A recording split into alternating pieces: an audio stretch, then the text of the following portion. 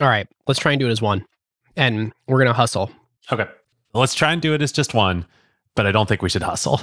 Because especially those early days, that's what people don't know. All right. No trade-offs. And we'll let the chips fall where they do. It's a very anti-benchmark approach we're taking to this episode. Trade-off nothing.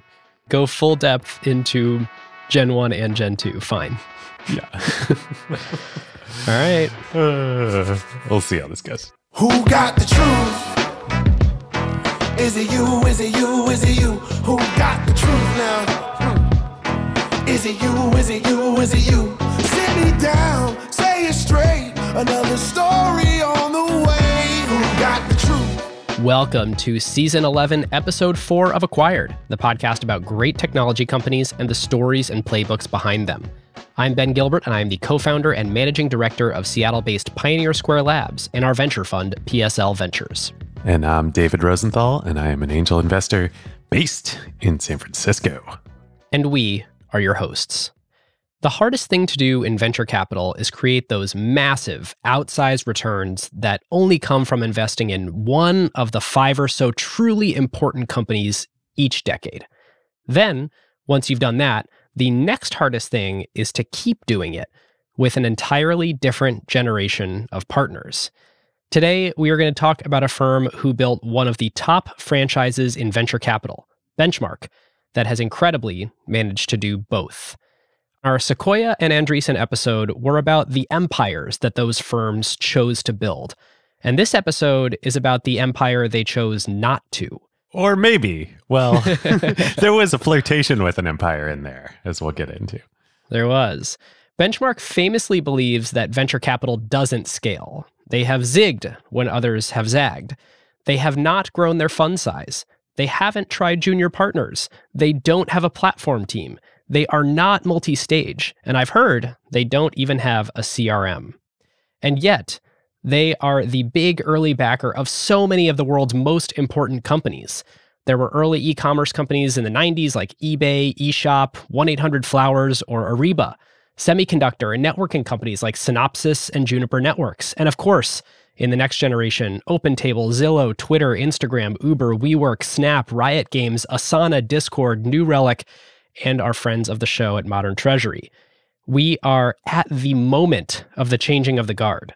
Bill Gurley is not a general partner in the next Benchmark fund, and the majority of the current partners joined in the last 5 years. They clearly transitioned from the eBay generation to the Uber generation, and the question is, can they do it again? Will this third generation of Benchmark continue to set the benchmark for all-time greatest venture capital funds in history? I like what you did there. You did. I like what you did Okay, there. good. That was good. That was good. Ben teed this up before we started recording of like, I really like my intro on this one. If you don't like it, stop me. But I like that. That was good. Well done. Thank you. Well, listeners, we did a very different thing in preparing for this episode. We're trying to embrace raising the bar in different ways as the show grows. So for this episode, we talked to several current partners at the firm, several former partners, some of the original founders of the firm, portfolio CEOs, and even public company CEOs who used to be portfolio CEOs to get a whole bunch of different perspectives on Benchmark. For our presenting sponsor this episode, we have a company that we are very excited about. It's Fundrise. On our earlier episodes, they broke some news about a fascinating new product called the Fundrise Innovation Fund that enables their customers not only to invest in real estate, but now also late-stage growth tech companies that are still private. And this is an especially fun episode to have Fundrise Innovation Fund as our sponsor, given we are talking about the foundational building blocks of venture capital itself, which Fundrise is disrupting as we speak. So we're back here today with Ben Miller, CEO and co-founder of Fundrise. What does it mean to be a late-stage company these days? Usually a company has a valuation of more than $1 billion. So that means basically they could have gone public in the old days, but instead they stayed private. They raised money from growth funds. So the year Amazon went public in 1997, they had 250 employees, and they had 16 million in revenue the previous year.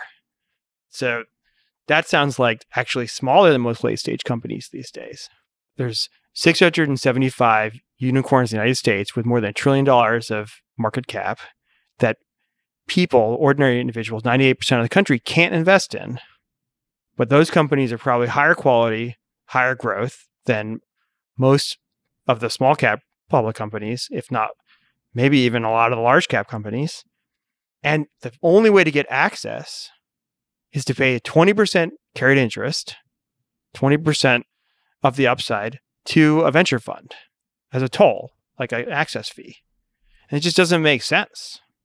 And that's because of this divide between public and private markets, this divide that was created 100 years ago that no longer makes any sense. Our mission is to tear down that artificial divide. It gives retail investors access to these great companies, and it gives these great companies access to retail investors. More than 2/3 of all, quote, venture capital is actually Series C and later.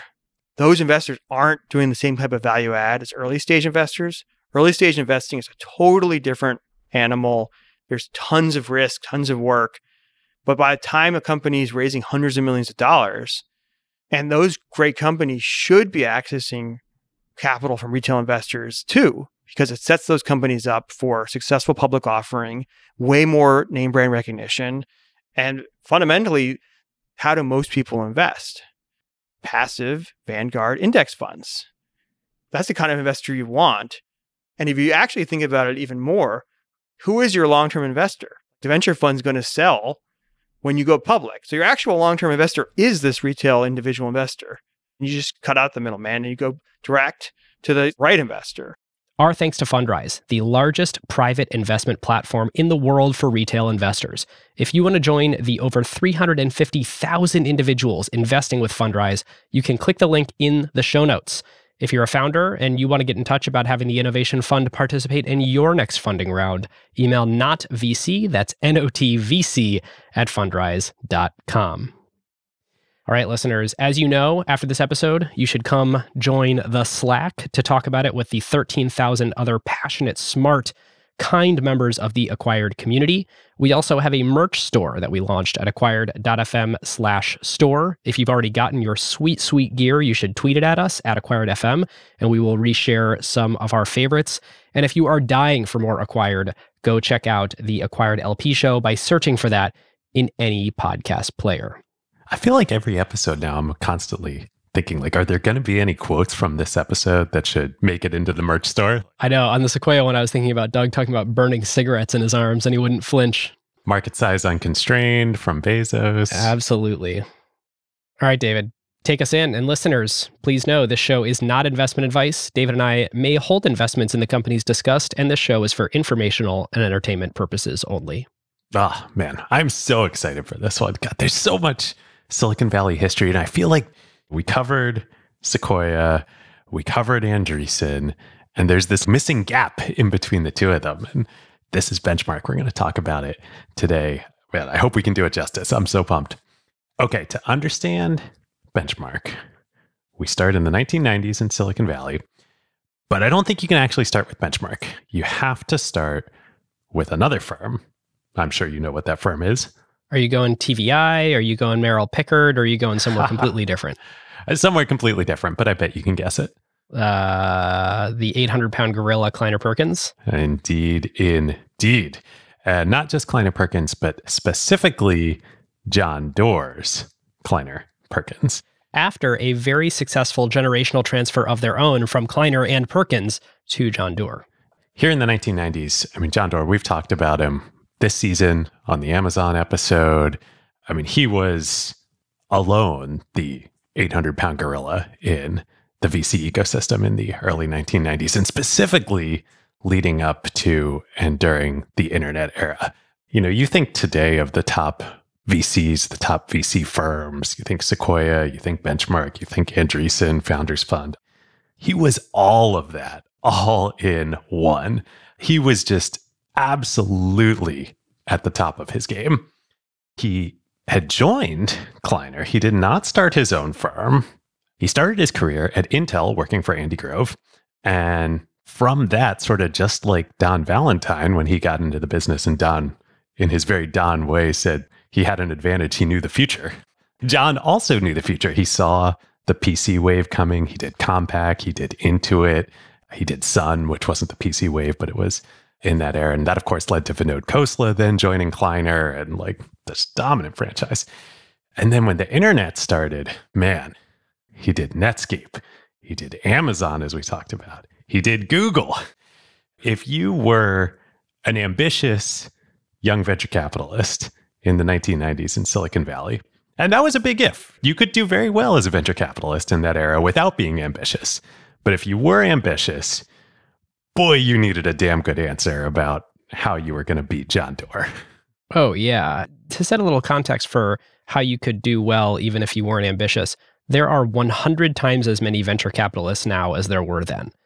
Those businesses didn't have the economics, either in terms of gross margin or addressable market size or zero distribution costs. All the things that make big tech now didn't exist then. So for a while, the capital base and the number of venture capitalists actually made sense with the much smaller technology ecosystem. But there were always those few years of basically arbitrage where innovations happened that made these much more interesting investable categories, but there were still only a few venture capitalists looking around at each other like, oh my God. And valuations were so low. I mean, it was crazy when John and Mike Moritz did Google at $100 million valuation in the Series A. You know, that was earth-changing. So to understand John, we've painted the picture of how dominant he and Kleiner were. There were two very specific aspects to his style and Kleiner's style. One was he was unquestionably the guy. The guy is a good way to put it. He was the CEO of the firm. He was the leader. He was also the best player on the field. It's like if he was Michael Jordan and Phil Jackson and the front office. He did everything. So that led to plenty of situations like we talked about on the Amazon.com episode of he called Tom Alberg's wife. He aggressively came in to try and court the deal, win the deal. And then he would try and pass off the board seat to a junior partner. And Jeff, of course, didn't let that happen, but many entrepreneurs did. Yep. The other very particular aspect to the Kleiner-Perkins model at this time was they had adopted this idea of a modern keiretsu within a venture capital firm. And this is sort of funny to think back on now, but it made sense at the time. You have to put yourself in the context of the 1990s, a proto-internet ecosystem, really. This was the AOL days leading into the Netscape days. Biz dev deals and distribution was a lot more important and different than it is now. It wasn't like you could just have an idea for a company, spin something up on AWS, put it on the internet, get distribution for free on social. It didn't work that way. You needed deals in place. Product market fit was a lot less organic and quite frankly, a lot less real because you didn't get this immediate signal of users finding your product and paying for it in this sort of high fidelity organic way. You had few products available to you and they were whatever products got done in these deals. And so true product market fit ended up being like an equal peer to your biz dev prowess, unlike today. A core part of this keiretsu model at Kleiner was we help facilitate, and some would argue they would do more than help facilitate, they would force these partnerships, biz dev relationships upon their portfolio companies. And when your portfolio companies include Netscape and Amazon and Excite, these would be quite valuable deals, both for Excite and for the young startups. Which, of course, sounds great. If you are funded by Kleiner, you're sort of joining this cabal where Kleiner will sort of pull some strings behind the scenes and orchestrate what deals make sense for them as a shareholder across all of these companies. And theoretically, everyone will benefit from it by being a part of the cabal. So, of course, KP was unquestioned the best venture firm at the time. But they weren't the only top-tier firm in the sort of bulge bracket, quote unquote, of proto-VC firms at that point in time. There was, of course, Sequoia, and Don had done Cisco. They were about to do Yahoo. It was up and coming, but they weren't yet the dominant Sequoia that we think of today. It's amazing. They were almost a 20-year-old firm, but they weren't Sequoia as we know them. There was Greylock, based out of Boston. There was Venrock, of course, and IVP, one of the early institutional firms. Oh, David, we have to quick history on Venrock because listeners are going to care about this. What is the rock in Venrock? It would be Rockefeller. Yes. It's pretty loose connection at this point, but was at one point the sort of venture arm of the Rockefeller family office, or one of the Rockefeller family offices spinning off to do a venture fund. Indeed. So there were all of those folks. There were the summits and the TAs kind of at the growth stage. And then there were a couple other venture firms that you've probably never heard of. You've probably never heard of them because they don't exist anymore. And among those were two. One called Technology Venture Investors, or TVI.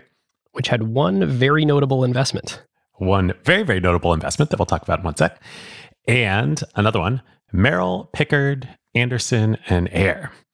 And the two of those firms just so happened to share the same office building on Sand Hill Road. Amazing. They shared 2480 Sand Hill Road, part of the Quadris Office Park complex right there in Menlo Park.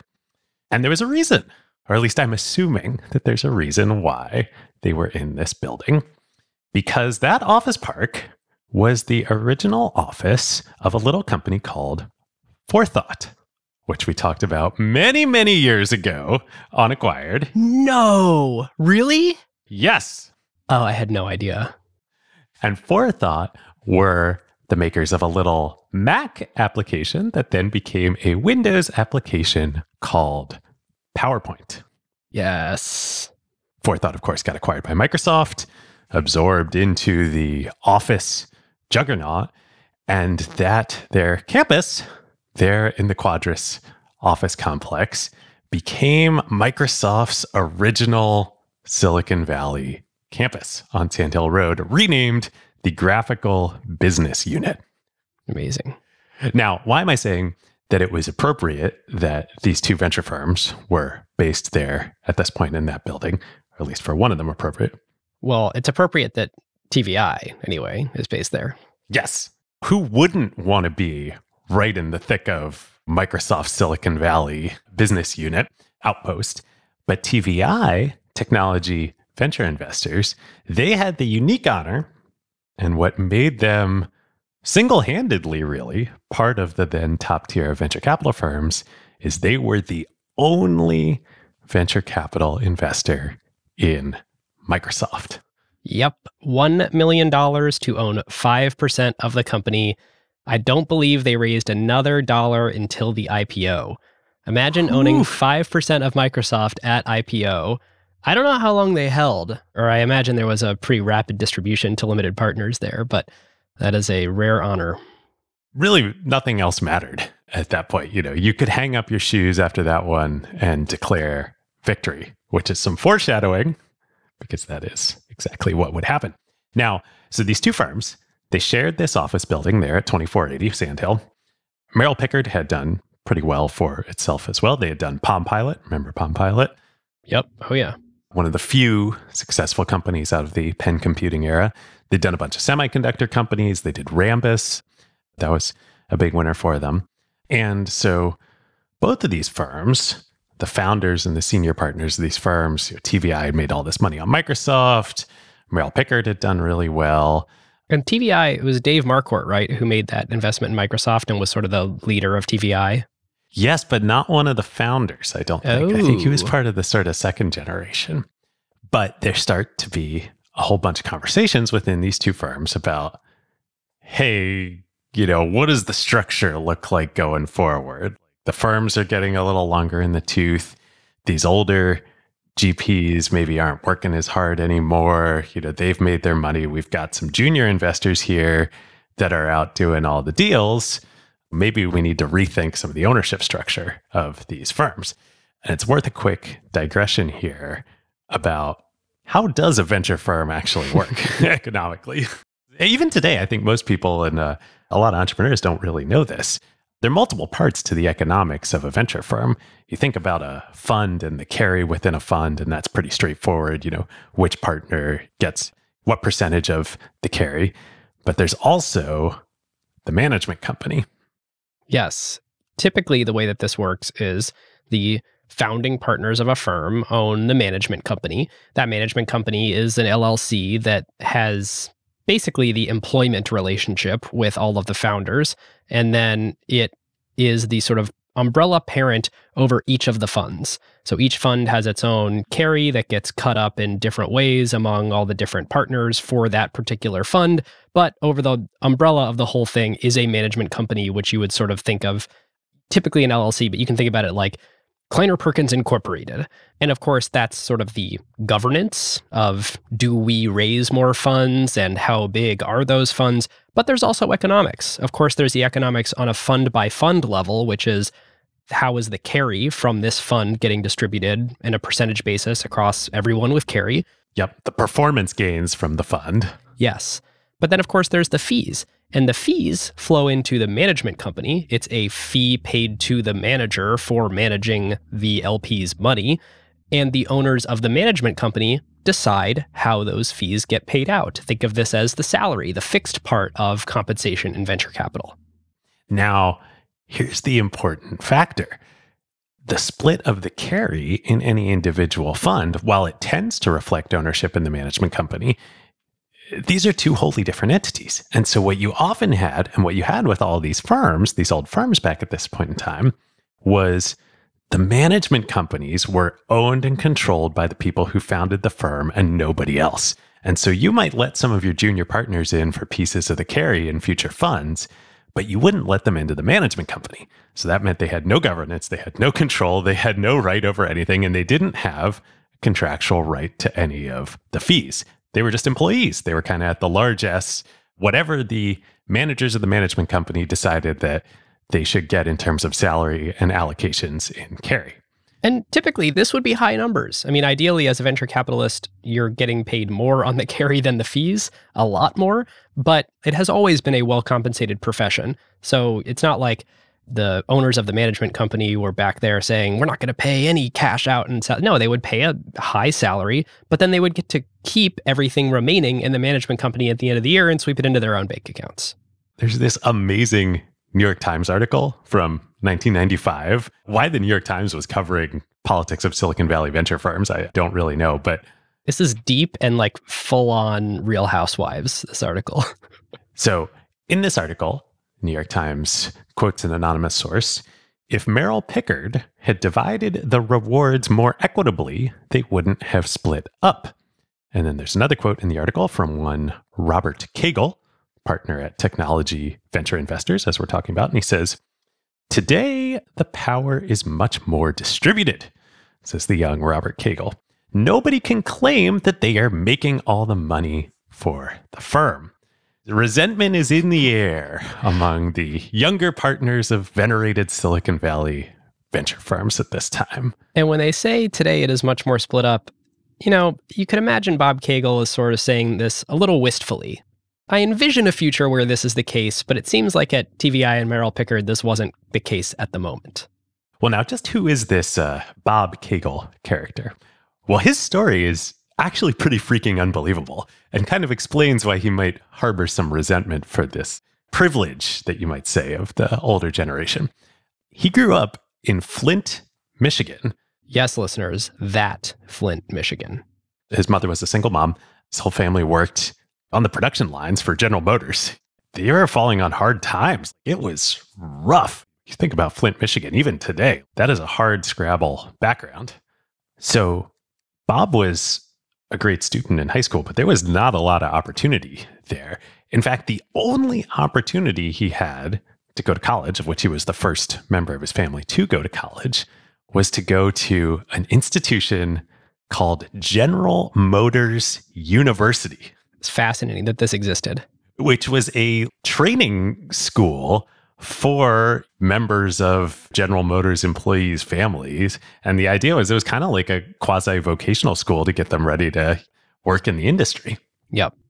So I believe he works in the company for a little while, and then he ends up getting a chance to go to the prestigious Stanford Business School. And while he's at GSB, he gets a chance to meet and intersect with someone a few years his senior, who had graduated a few years before, Dave Marquardt, who we had talked about earlier from TVI. Yep. This is right as the Microsoft deal is going down. Quite fortuitous. After GSP, Bob goes into consulting at Boston Consulting Group, and then Dave invites him to come back and join TVI. And he does really well there. He does Synopsys, the big EDA company. It's still around today. Avant, Viasoft, a bunch of other companies that do well, the firm makes good money on. And so after 10 years, he's kind of like, all right, I've done well here. I've risen up from nothing, but you guys are still holding on to the keys to the firm and all the economics. Speaking about Bob and their impression of him at the time, he had an almost religious fervor that anything other than an equal partnership was just morally wrong for a venture capital firm. And I totally understand where he's coming from here. I don't think Bob had any idea of the incredible amount of knock-on effects that would come from that absolute steadfastness of an equal partnership. And we're going to spend the next however many hours of this story really diving into what are all the trickle-out effects and different emotional states that puts a person in at various points in a company's lifetime. This is the beginning. We didn't talk to Bob, but I don't think he foresaw just how powerful this was going to be. I think it was motivated first and foremost, especially given his background, by like a sense of fairness and morally, like what is the right thing to do and fair and proper rewards for proper work. And then almost certainly too, economics was a core motivation here too. He was like, hey, related to the fairness, I'm doing the work. You guys are making the money. You're taking my money here. For sure. And we did unearth something that I've always been a little bit curious about, because people always say benchmark is an equal partnership.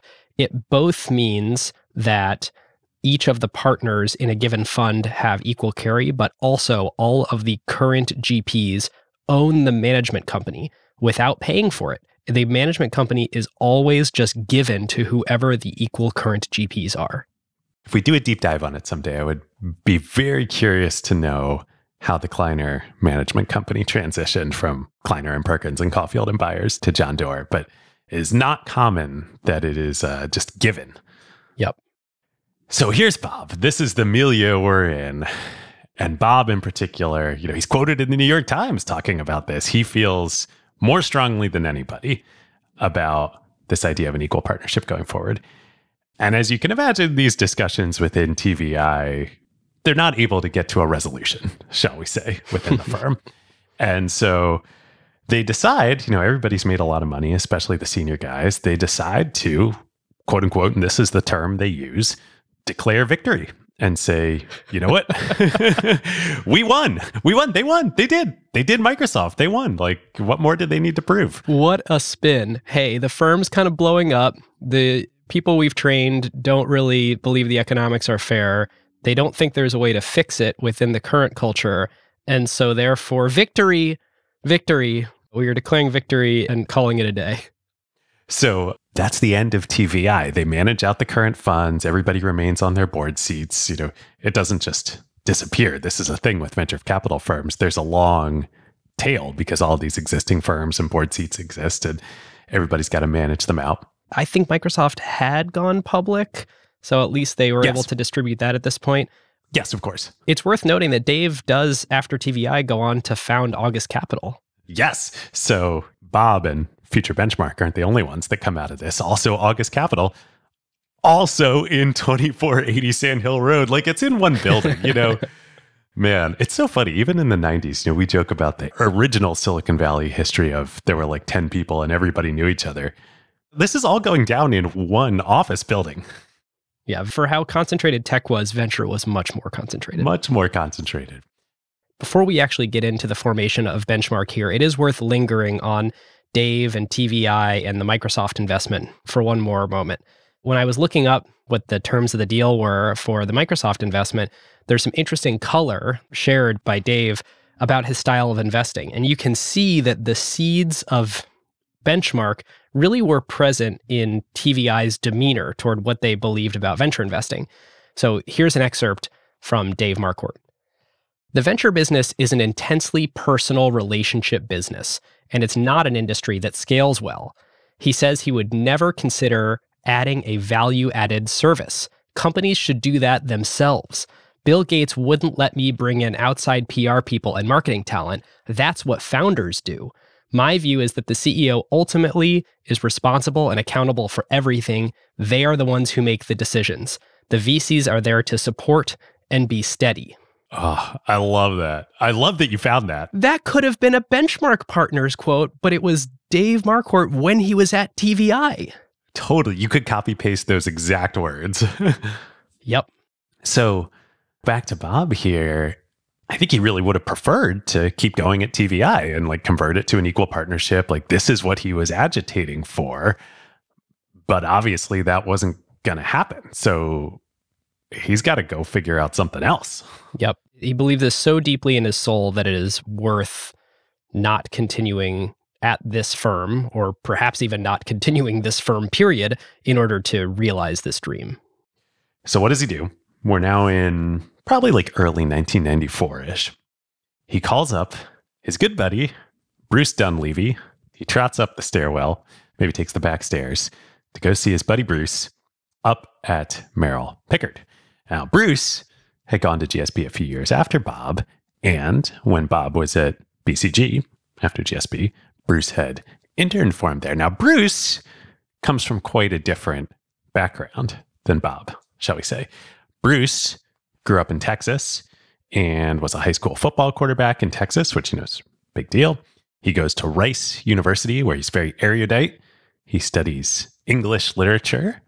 I don't know any other young VCs who studied European literature in college and somehow managed to weasel their way into the industry. I don't know how you did it, David. I don't know how I did it either. Definitely would not work today. You were destined to become a podcaster. Yeah, right. It all works out in the end. So Bruce had gone on to work in the PC industry and then, importantly, at Goldman Sachs, and then joined Merrill Pickard.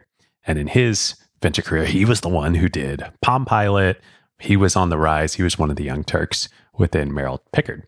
But remember, he's a few years younger than Bob. And so Bob goes up to see him, and he's like, hey, TVI's breaking up. I really believe in this equal partnership thing. The internet, I think, is coming. Like Netscape, what's happening here. We're positioned to do this. And this is like early 94. Early 94. You and me. This is the same time Bezos is driving across the country and starting Amazon. What do you think about busting loose out of this place and you and me start a firm together?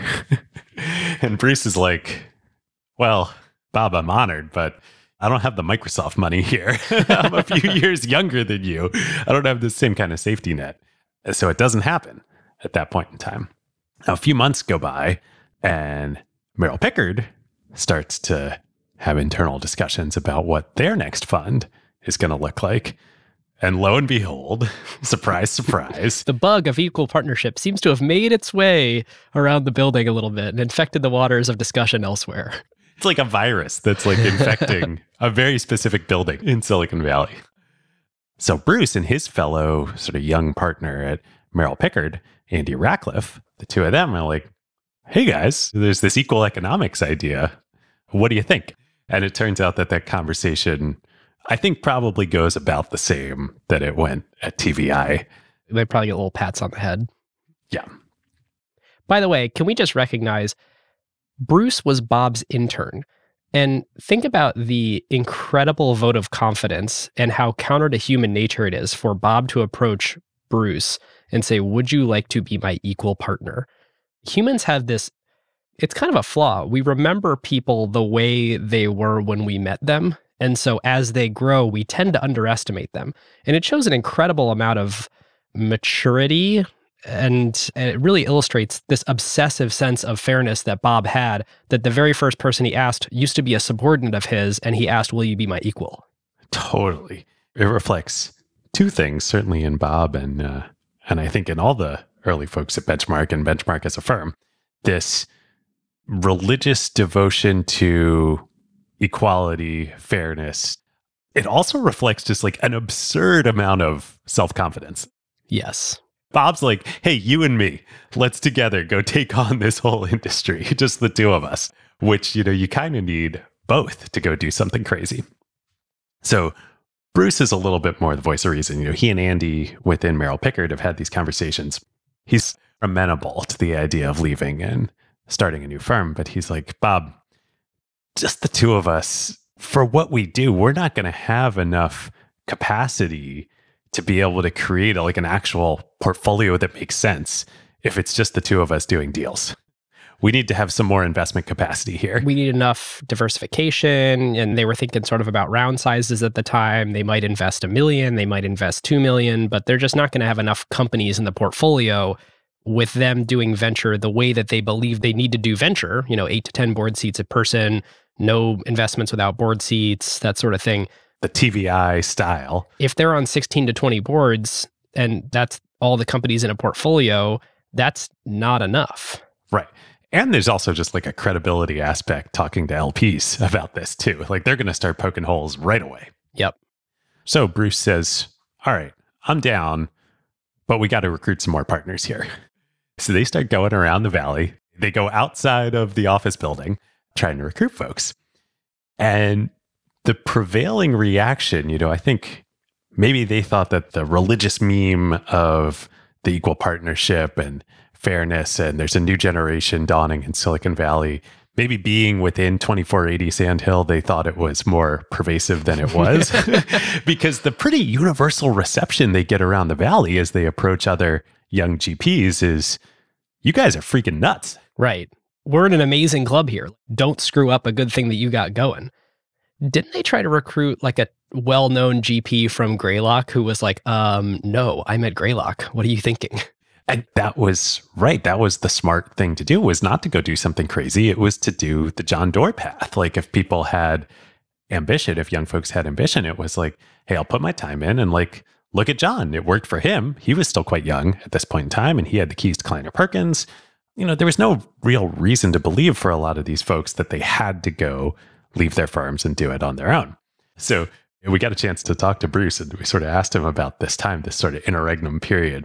And we were how are you feeling during this time? Were you a true believer? Did you think it was all going to work out? And he's like, no, I started thinking maybe we were a little nuts too. Yes. But he made a good point, which is their back was against the wall. They burned the boats. They were gone. At this point in time, they had no other option. They had to go make this work or they were out of the industry. This is like Michael Ovitz when his application for credit to start CAA had been discovered by the upper level management of his old firm. He was out. He was done. There was no way to go back and undo, so you had to build the business. Yes, there is no other path forward. So they need some more folks. Now, there's an obvious recruit to bring in to join them who also is in the same position. And of course, who they do bring in, which is Bruce's partner, Andy from Merrill Pickard. Yep. He's in the same building, so easy to get him. So now you got three. Now you got three. You got three pretty good folks. And Bruce, I believe it was Bruce, says, hey, look, we're having a tough time convincing other venture guys to come join us, other GPs. But we might actually want to look somewhere else. And it might actually be a good thing for us if we bring in some entrepreneurial DNA into the firm. We've got all these problems with the way traditional venture works, and all these other folks out there are reluctant to join us. Maybe it would be good for us to actually bring in some different perspectives. And he says, I think I know just the guy, a former entrepreneur who I worked with, sat on his board. We actually went to Rice together, Kevin Harvey.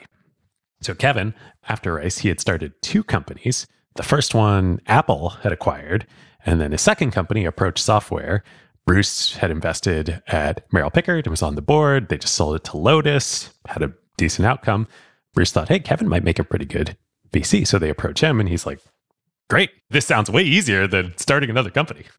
So there you go. You've got Bob, you've got Bruce, you've got Andy, you've got Kevin, the four well-known founders of Benchmark.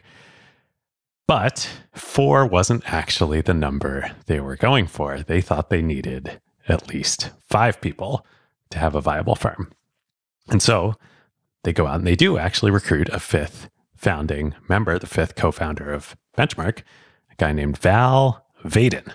Val had also gone to GSB and worked in venture, but he had moved on from true kind of early stage venture. He was doing buyouts, like software company buyouts. I'm thinking of like Thoma Bravo and Vista, like the precursor to that, at a much smaller scale. And so they bring Val on as the fifth partner. So here we are now at the end of 1994. We got the 5 members of the band, the drummer, the guitarist, the bassist, the lead singer, the rhythm guitarist, Bob, Bruce, Andy, Kevin, and Val. They put together a prospectus to go out and raise their first fund. And the first thing they need to put on the prospectus is a name. It's quite an audacious name that they come up with, of course. Benchmark Capital. Yeah, they went all in on signaling something to the market. And I think what you're about to get into is how they signaled that in the form of the economics that they were asking for, but they certainly signaled it in the name. It was, you haven't heard of us, but we're already important. Yes, our aspiration is to set a new benchmark for performance in this industry and how venture capital is done. This is featured prominently, supposedly, in the Benchmark Fund 1 prospectus. It says, quote, "There is always room at the top." Oh, boy. So then what you're talking about, Ben, typical economic terms of venture funds, especially in those days, was a standard management fee and carry, management fee of 2%, standard carry performance element of the fund of 20% of the net profits of the fund. And for those who don't know, just a quick crash course, 2%, that's an annual fee. So if you raise a $100 million fund, that's $2 million every year that goes to the management company that gets used to pay the budget and the salaries and all that sort of thing. And then the 20%, it's not just 20% of all the profits, it's typically 20% of the profits after 1x. So you give everybody the money back, 100 million goes back to the LPs, and then you get 20% participation in all of the profits after that. Yep. So that's standard in the industry. Now, I think at this point, some firms, maybe just Kleiner, had charged more than 20% carry. I believe Kleiner did at this point because they were such a marquee. They were so proven. If you wanted to invest with Kleiner, you had to pay a premium to get him. Yeah. They felt they had pricing power. Yeah, they had pricing power. Benchmark comes out, the new Benchmark Capital, swinging right out of the gate with 30% carry. Premium carry. We're going to price and position this like the premium product that it is. Which, of course, from one perspective, and the perspective of several prominent LPs, is quite laughable. There's nothing here. And LPs at the time are looking at this like, hey, we think that fees in this industry are going down, not up. Yes. A good allegory is actually the thing that Andy Ratcliffe went on to do after Benchmark, which was found Wealthfront. He's like, oh, investment management fees, those are way too high, and these strategies are only available to a small group of people. What if we democratize it and we bring down not a 1% management fee for private asset management, but like a 0.25% or whatever Wealthfront is? It's like kind of amazing that when he was going out to raise for Benchmark, he was saying, 20% profit, we'll take 30% of the profits. Yes. Oh, so great. Now this, as you could imagine, one reaction that this does not engender from the LP community is indifference. So this was a brilliant strategy. Now, some LPs absolutely love this. And very notably and famously, Horsley Bridge, the big investment advisor, makes a huge bet on this motley crew of Benchmark Capital founders in Fund 1. And I think they've been in every single fund ever that Benchmark has raised and were in before any other institutions. Yes, and I think they are still one of the very largest Benchmark LPs to this day.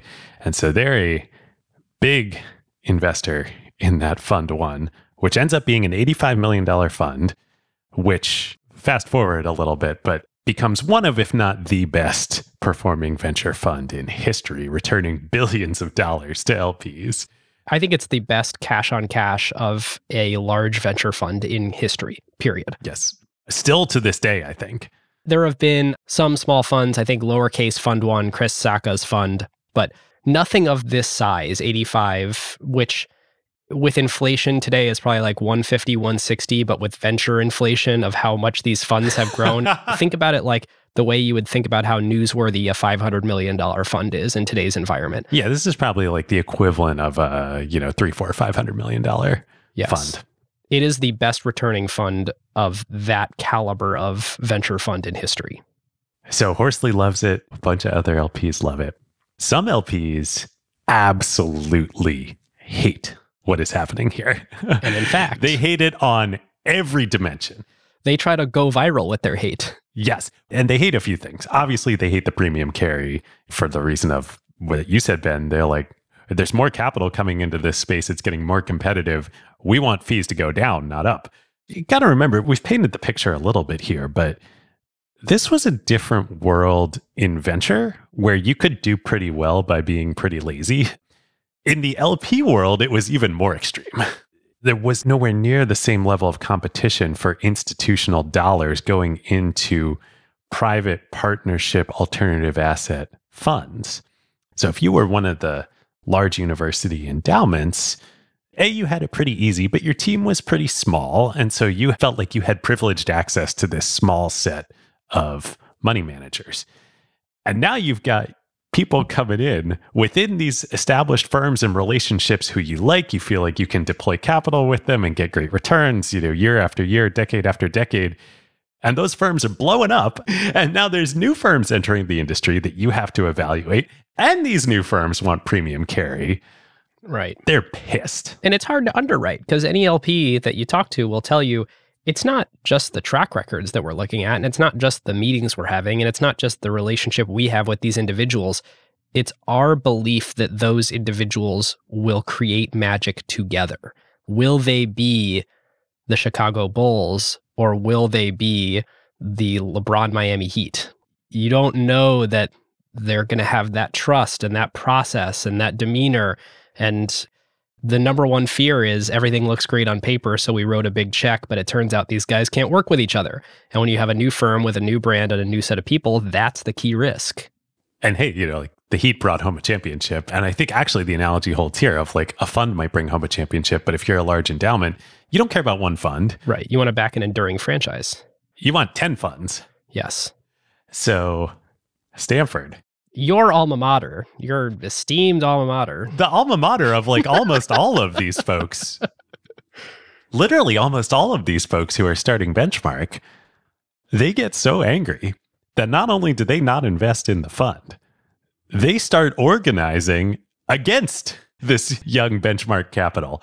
They call up all of their peers, the other university endowments across the country. Including ones who have already committed. Including ones who have already committed to the fund and say, we don't think this is a good idea. We want you out. Literally, Stanford blackballs Benchmark. Insane. Totally insane. Now, it's easy for us to pick on them now because famously, they have a complete 100% turnover in the management team of the Stanford endowment a few years later. A decade plus later. They end up being a large Benchmark LP. And they do end up coming back to Benchmark and the new team very happily for them, for Stanford, for my alma mater, gets back into Benchmark or gets into Benchmark for the first time and atones for that sin. But man, this was a rocky birth of Benchmark Fund 1, shall we say. These guys were going way against the grain. And actually, this is a funny story. So Bob, I think he probably would have had the religious fervor about the equal partnership anyway.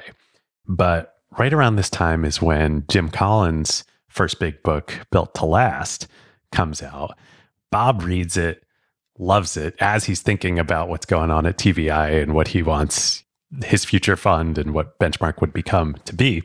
Totally aligns with Jim's principles in the book. They actually hand a copy of the book to every LP as they're pitching them, going around for Fund 1, which is really funny because I think they did believe in the values espoused therein, but it's also brilliant marketing.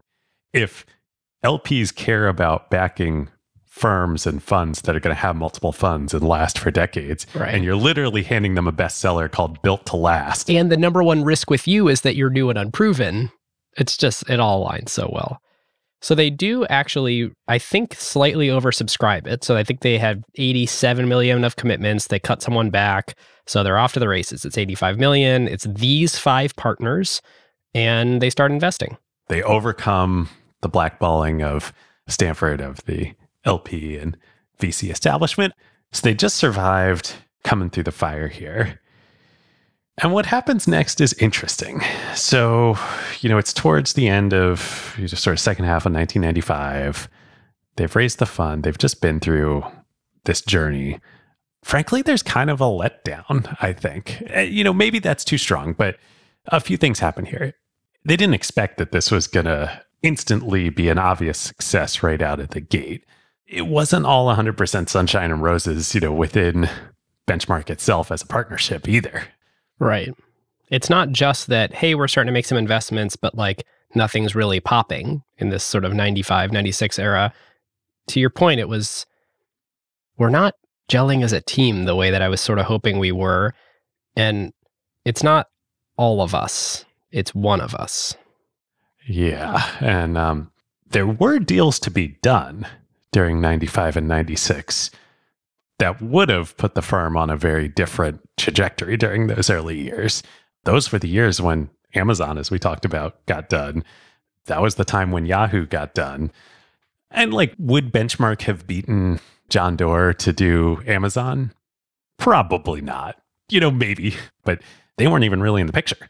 And certainly Yahoo, Mike Moritz is great. He's wonderful. But a big part of what started to make Mike Moritz was Yahoo. He wasn't Mike Moritz before he did Yahoo. And Benchmark wasn't in the picture then. So there were some notable misses during those years.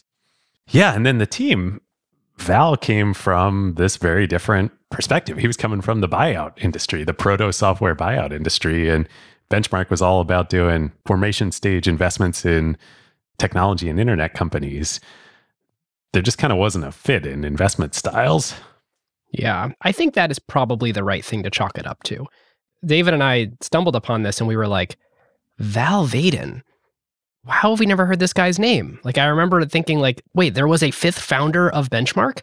They had people coming from a venture capital background. They had someone coming from an operational background. They would have someone who we haven't talked about yet coming from an executive recruiting background who would be a slam dunk fit. But this person coming from more of a buyout background turned out not to have the same fit with the rest of the firm. So at the end of 1996, Val ends up leaving the firm, leaving the equal partnership, which certainly was, I'm sure, not what any of them planned or were hoping for. They've invested about $16 million in companies by the end of 96, which is fine deployment, but maybe a little slow. They're having a partnership transition. The firm is not winning. I'm sure it must not have felt great. Man, I've been there. I've had friends who've been there. It can get depressing. If you're a new firm, if you don't come out the gate strong, you kind of end up fading away, a lot of folks. Right. Lots of fund ones don't raise fund twos and certainly don't raise fund threes because then you have fund one's performance to look back on that should have sort of been popping already. Yep. So I imagine there's a lot of concern at this point in time, and maybe some of the sort of swashbucklingness of the founding has maybe been replaced by a little bit of depression. They had to call all the LPs and tell them, hey, we came to you with talking this big talk and one of us is out. I will say, after talking to a lot of different people around the firm, the number one characteristic that just kept coming up over and over and over again, they do what they say they're going to do. They carry themselves with incredible decorum. They have tremendous discretion when speaking publicly. And this just comes through anytime you hear any of them talk. And from what we can tell, there was a very generous separation with Val from the firm. So much so that when you go to the Wayback Machine, which is just an incredible resource that this exists. Oh, you found some great stuff. You were tweeting the last couple of weeks, just screenshots from old Benchmark websites. They're amazing. It's been so fun. Val is still on the website in 1997, January 97. So there's the 5 general partners, and it says, complementing Benchmark's early stage focus, Val E. Vaden concentrates on technology special situations. And when you click on his bio, he's there, he's got a picture. It says, Val will be establishing a new fund to focus on technology special situations investing. The new fund's focus builds on Val's experience investing in technology companies undergoing significant transitions which can benefit from the capital and investing skills of a venture capitalist. These include fallen angel public companies, companies contemplating major acquisitions or divestiture programs, corporate spinouts, management buyouts, and in rare instances, turnarounds and financial restructurings. So they're basically saying, Yep, we're going to keep using our brand to help you raise this thing that is the thing you're good at. Which becomes Vector Capital that he goes on to found. And then he's part of a few other venture firms over the years. So anyway, all this to say, heading into 1997, it was dark. If you were handicapping the future, if Vegas were betting on the odds of the young Benchmark Capital heading into 1997, the line would be long on outsized success here. Certainly nobody would think that this current fund that they are investing out of and this current basket of companies, inclusive of the ones they would do over the next 12 months, would be a 92x in just a few years. On the fund. On the fund. On the fund. Wow. So 1997, the Annus Mirabilis for Benchmark. Can you explain that for those of us that didn't study literature? I thought that was a prerequisite for, getting into this industry. Sorry, I did computer programming. I don't know if that's relevant. It's Latin for miracle year, I think. Ah. And literally, it is a year of miracles. But they put themselves in a position to win. I think we're going to talk about this more in a minute. But a key element to Benchmark and to them getting it off the ground was both doing something different, but also having this swagger to them. And obviously they had the swagger. And I think they kind of might have lost it in those early years. And so I don't know how intentional this was. I am imagining it was pretty intentional. The four of them remaining sort of gut check and say like, okay, where are we headed here? Like, how do we get the swagger back? How do we get back to winning? How do we get back to being aggressive? So they go out, they decide they need to replace Val. It's the best way to do it. Bring in a new fifth partner. And they go recruit the most aggressive, the most hyper-competitive, the most swaggerful person that they know. The tallest. We're not yet talking about Bill Gurley, although that will be a story coming up very, very soon here. They recruit the number one executive recruiter in all of Silicon Valley and technology, David Byrne from Ramsey Byrne and Associates. It's a lot of chutzpah to go and recruit someone away from the firm that has their name on it. Yes. And to go recruit somebody whose job it is to recruit. You can say many, many, many things about Dave, but you could never say that he doesn't have swagger and that he's not a hustler. So kind of like Bob, Dave also grew up pretty hard scrabble. His family was also a General Motors family. He grows up pretty working class, I believe in New York. He ends up getting into the recruiting business and essentially by like pure force of nature and force of will, just wills his way to the top. It's kind of like a Jerry Maguire type story. He ends up starting his recruiting firm, Ramsey Byrne. They're based in Westchester County, New York, and they're not working in technology to start. They start cold calling prospective clients in tech and in Silicon Valley. From Westchester, New York, Dave starts cold calling them and saying, "We're Ramsey Byrne, the leading executive search firm in high technology." They hadn't done a single retained executive search in high technology when he starts doing this. But they're not claiming anything literal or specific. So leading, sure. It's like how the new iPhone, it's like a 2x better camera, but they don't tell you any sort of units or what vector that is better on. Yeah, 2x better than what? But they're leading. And it becomes a self-fulfilling prophecy when in the, I think it's probably late 80s, early 90s, Dave gets his big break and he gets through to John Doran. John makes him his preferred executive recruiter for CEO searches for his portfolio companies. And remember, back in these days, that's part of the standard VC playbook. You come in, you back the company, you start a search for a professional CEO. Yeah. Congratulations on finding product market fit. Surely you don't know how to do the job after this, so... And we spent a lot of time talking about that in part one of our Andreessen Horowitz episode involving none other than Benchmark Capital. So David ends up doing the CEO searches for Netscape. He brings in Jim Barksdale, which of course is a Kleiner company and a John Doerr company. He does the same for Excite. He's working all over the valley. It becomes a genuine self-fulfilling prophecy. He becomes the number one retained executive search CEO recruiter in Silicon Valley from his outpost in Westchester County, New York. He projects an aura of success, and eventually it becomes success. So Benchmark comes out. I think Bruce flies out to Westchester and convinces Dave to leave all this behind. He's making millions of dollars a year in cash running his search firm. Yeah, none of this speculative startup equity. He's literally getting paid. Yes. And the Benchmark partners convince him to come out and try his hand being an actual VC and to join Benchmark. And I'm sure they're thinking, and this is what plays out, they need a shot in the arm here for this firm. And boy, is Dave that.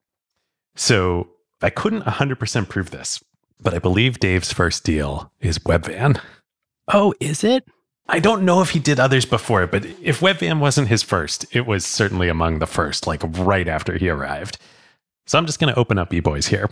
And for those who don't know, who have not heard of the book eBoys, it is the authorized history of Benchmark up until 2000, where the author actually sat with the partners for the better part of 2 years, fully sanctioned to observe conversations in partner meetings. And when it comes out, it's not the book that they thought it was. It is a little bit more gossipy and interpersonal, and definitely characterizes each person to be a little bit more tropey than they would be in real life. So it is both looked on as a lot of the facts are right, but also there's a lot of drama. It's a period piece, and we're going to talk more about eBoys in a second here. But I'm just reading here from page 30.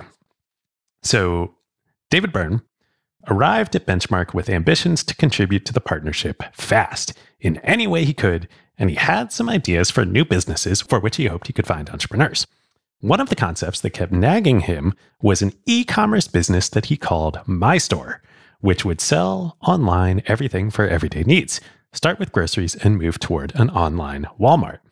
We've got some less family-friendly language here, but I'm quoting from the book, so fast forward if you have little ones listening. Well, shit, Bruce Dunleavy said when Dave told him his idea as the two sat in Dunleavy's office. Have I got the plan for you? Dunleavy reached into a stack of papers and pulled out a business plan called Oasis.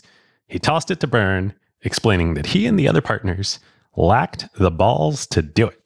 Would Byrne be willing to be the guy? And Oasis, of course, is Webvan, which I remember Webvan as a crater, a cautionary tale of what could go wrong in the .com excesses. But going back and doing the research here and looking at it, this was actually a great bet to make. Oh, this is exactly the type of bet you should be making in venture capital. Totally. This is the exact kind of swagger bet with the right aligned asymmetric upside and downside that if you want to be taking the right kind of risks to establish yourself as one of the premier early stage venture capital firms, you should be doing. All right. So what was Webvan? What was the company or what was the deal? What was the company and why was it so swagger filled to do it? Have we talked about Webvan on every season episode so far in season 11, I think? That might be true. Yeah, I feel like everybody knows. The theme of season 11 is Webvan. There we go. There we go. That's so true. We probably hit it on Walmart and Amazon. So, of course, as we've talked about, it was Louis Borders, the founder of Borders Books, which had then gotten absorbed by Kmart and then spun out. And he had left as part of all that. And he felt like Borders didn't realize his vision. He wanted another big swing, bite at the apple. He knew about Kmart, Walmart. He wanted to build Amazon, what Amazon is today. He wanted to build Amazon.com. And the modern Amazon.com, he was just a couple decades too early. And so that's what Webvan was. It was anything you want, starting with groceries. That was their wedge. But it was anything you want from the web on a van delivered to your doorstep.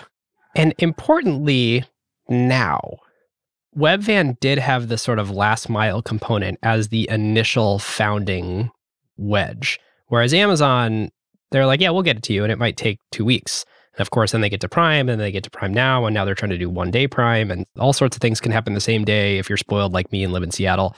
And Webvan had that from the start. And it was equally ambitious. Louis Borders did want to do food and everything. It was the everything store at the edge, sort of close to your house whenever you want it. And it was so ambitious that even the Benchmark partners, after they invested, kept trying to talk him into, could we just do food? Do we have to compete with everything Amazon is doing right away? And the Benchmark partnership as a whole, but I think especially the original 4 Benchmark partners were the ones really pushing David to push Louis. Hey, can we just do food? Can we scale down? David totally falls in love with Louis. Like, this is what he's there to do from his perspective. And it did feel like this was the sell to Dave. Hey, leave your lucrative, successful executive search firm, because if you come here, you can make big bets. And so I think that was the thing that was like always on his mind is, well, if there's a bet that everyone else at the firm is too scared to make, maybe I'll make it. Yep, he was that guy, which Benchmark totally needed. Yes. They needed to re-inject that DNA into the firm. Yep. And this deal is a great deal to make, as I alluded to. So here's how the deal goes down. And this is great because this is not how people remember it. Everyone goes, Webvan, ball of flames, terrible venture investment, lit some more money on fire than I can ever remember, emblematic of .com insanity and incorrectness of everybody lost their mind. This is a great risk-adjusted bet to make by Benchmark, but B, not actually that big of a smoking crater relative to today. So it's a $7 million round. Benchmark splits the deal with Mike Moritz at Sequoia. Sequoia does $3.5 million. Benchmark does $3.5 million. Moritz and Byrne join the board. I think they each get 10% of the company. And then Webvan does do a late stage 1 or 2. I can't remember if it was 1 or 2. At least 1, quote unquote, later stage, but mezzanine rounds from completely other investors. Sequoia and Benchmark don't put more money into the company before they go public. And then Webvan goes public. You know, during the go-go eras, it trades up to an $8 billion market cap. So, you know, at the high point for this Webvan bet that Benchmark and Sequoia each put $3.5 million into. That's what like Lyft is today. They go from, let's assume it was 10% that they each got. Maybe there's a little dilution in there, but like, let's keep it easy. $3.5 million to $800 million in public stock, you know, within like 2-3 years. So like, man, fantastic. I don't think they got liquid on a lot of it. I think they were still locked up before the .com crash happened and it cratered. So like whether they got any money out or not, you know, I don't know. But like, man, what a great bet to make. I stand up and applaud for Webvan. And the thing that I really want to underscore here is for the asset class of actual venture capital, early stage, high risk, high return stuff, you want to back someone who's got a missionary focused dream. Like Louis Borders was ready for his next act and he wanted it to be really, really big. And it was probably the right bet, maybe at the wrong time. It's probably a decade, maybe 2 decades early, but the vision was right. And so you're betting on someone that kind of has to be bigger than their previous win. So they have an incentive to make it really, really big. And as a venture investor, you want to be buying all that risk. You don't really want to be making these sort of risk mitigated bets and have a no, that is why you have a portfolio of 30 companies. Go get all the risk you can. And especially for $3.5 million, so that's less than 5% of the fund. Like, for sure. Of course. Do that all day long. So that starts to bring some swagger back to Benchmark. And then you alluded to eBoys. It takes a couple of years for eBoys to get written and come out, but what a ballsy move. These guys are like, yeah, let's bring in an established author. So Randall Strauss had written at that point Steve Jobs and the Next Big Thing about Next. And, you know, the tagline on the book, which I think was part of, you know, the actual book ended up being different than I think what everybody thought, but was the first inside account of venture capitalists at work. And it's like the Benchmark guys, they got nothing to lose again at this point. So like, why not? Let's be the first inside account of venture capitalists at work. And Randall gets access to everything. Like he sits in partner meetings. He's the author in residence. He's there at 2480 Sand Hill. He's in the portfolio companies. I think he even visited the Webvan facility. Yep. Which was off limits to all press, you know, all outsiders. Super private. Yep. Even at their launch, they didn't let any press inside to see it because they were afraid of giving up trade secrets. He embeds with eBay. It was crazy to do this. And at the beginning of eBoys, Randall writes in the introduction here, there was no precedent within the venture business for providing an outsider such access. I suspect that the Benchmark partners thought that something ballsy like this, which was sure to make the graybeards of the guild squirm, must ipso facto be a good thing. Which is funny. And of course, it's more complicated than that. But I think it's emblematic of they got the swagger back. They're like, you know what? You got to play like there's nothing to lose here. Yep. So that leads us to the big one. The one that actually changes everything. Certainly then and still right up among their best venture investments of all time. And this one required all the pieces of the puzzle. It required the executive recruiter. It required the knowledge of consumer, which at the time, consumer investing was not a thing that overlapped with technology. It was not a thing that if you were betting on technology companies, you're usually investing in semiconductors, you're investing in networking equipment, you're investing in enterprise software. And so you needed this marriage of, we need to find a killer executive for a consumer company that's building a consumer brand that has unbelievably disruptive, brand new cutting edge, always falling over technology. It required a focus on and core belief in the future of the internet. And it required teamwork of the whole partnership working together. So June of 1997, actually well before June, Pierre Omidyar, who we talked about on the Amazon.com episode, had been working a few years prior at a little pen computing company called Inc. And they were a pen computing company. And Bruce Dunleavy from Merrill, Pickard, Anderson & Ayer was an investor in the company. And Inc. had an interesting journey. Pretty much the whole pen computing space, except arguably Palm Pilot, didn't really pan out. This is like the Go Corporation, of which Jerry Kaplan wrote the great book Startup about. And Inc. certainly fell into that category. But the VCs and the management team refused to kind of give up on the company, and they pivot into very, very early e-commerce sort of software enablement, enterprise software for early e-commerce. And the company ends up getting sold to Microsoft in a good outcome. So everybody's happy. They kind of all went through the trenches together. And Pierre had been working there as an engineer during the time. He has fond memories. He got to know Bruce through that. And after Inc., do you know where Pierre goes after Inc? Right before he starts eBay or Auction Web? Ooh, I do not. Oh, I thought for sure you would know this. He goes to the epicenter of pretty much all innovation that has ever come out of Silicon Valley, General Magic. Oh, that's right. That's right. I remember, yes, when watching the documentary a few years ago. Yeah. We should do an episode on General Magic and maybe find some of the original people. That'd be fun. We should do that at the Computer History Museum in Silicon Valley. That would be super awesome. I assume they have the device there. They invented the concept of cloud. They invented the concept of mobile. In retrospect, it actually makes sense that Pierre would go to General Magic, given his background in pen computing. Totally. It all makes sense. So while he's working at General Magic, famously, in his free time, Pierre starts tinkering around on the early internet and starts a collection of internet services that he calls eBay for Electronic Bay Area, although there would be lots of retrospective justifications of that name. And there was like a lot of crap on this website. It's like a courier font website that has like a bunch of stuff on it, all under this like umbrella of eBay. But it's just like a bunch of different content and like some programmatic stuff. And to your point, there was one link.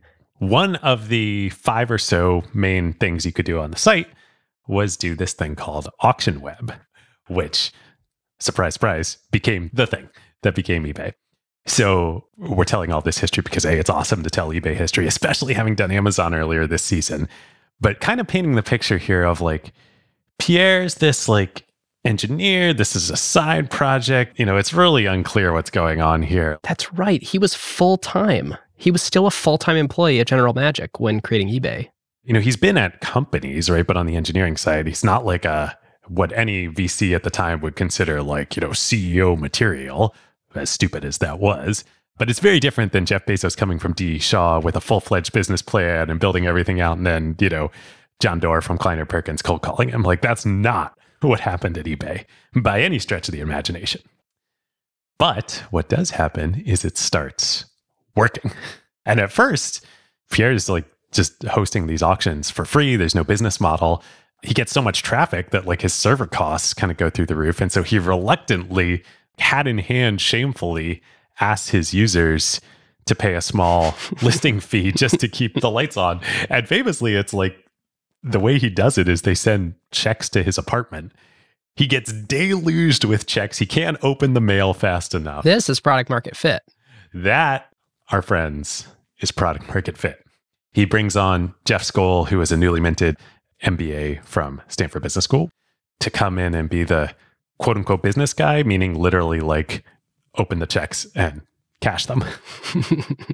It is funny that like if Pierre hadn't needed to pay for the server costs, there's a really good chance this could have gone the way of the Linux Foundation or Craigslist. And I know Craigslist is a real business now, but like it could have been, or Wikipedia could have been this like unbelievable resource for humanity that generated no profit. But instead, they became the it company for a generation. Think about the way we think about FANGs today. In the early 2000s and late 90s, that's how people thought about eBay. Totally. And we chronicled so much of this on the Amazon.com episode. But for our purposes here, again, painting the picture, this deal had some hair on it.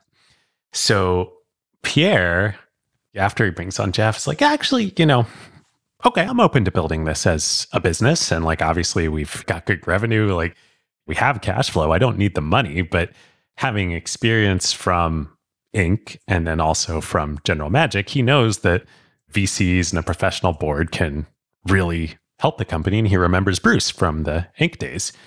But he and Jeff, they go around Sand Hill, they pitch this to everybody. And just about everybody else, actually, literally everybody else, turns them down. Benchmark, though, is interested. And Bruce is interested. And he's like, as you were saying, Ben, my partner Bob is actually really interested in consumer stuff and consumer marketing and consumer psychology. You should meet my partner Bob, bring Bob in. Then they bring David in, and David's like, I can bring in the management team. I can find the right person for this. Kevin and Andy love it.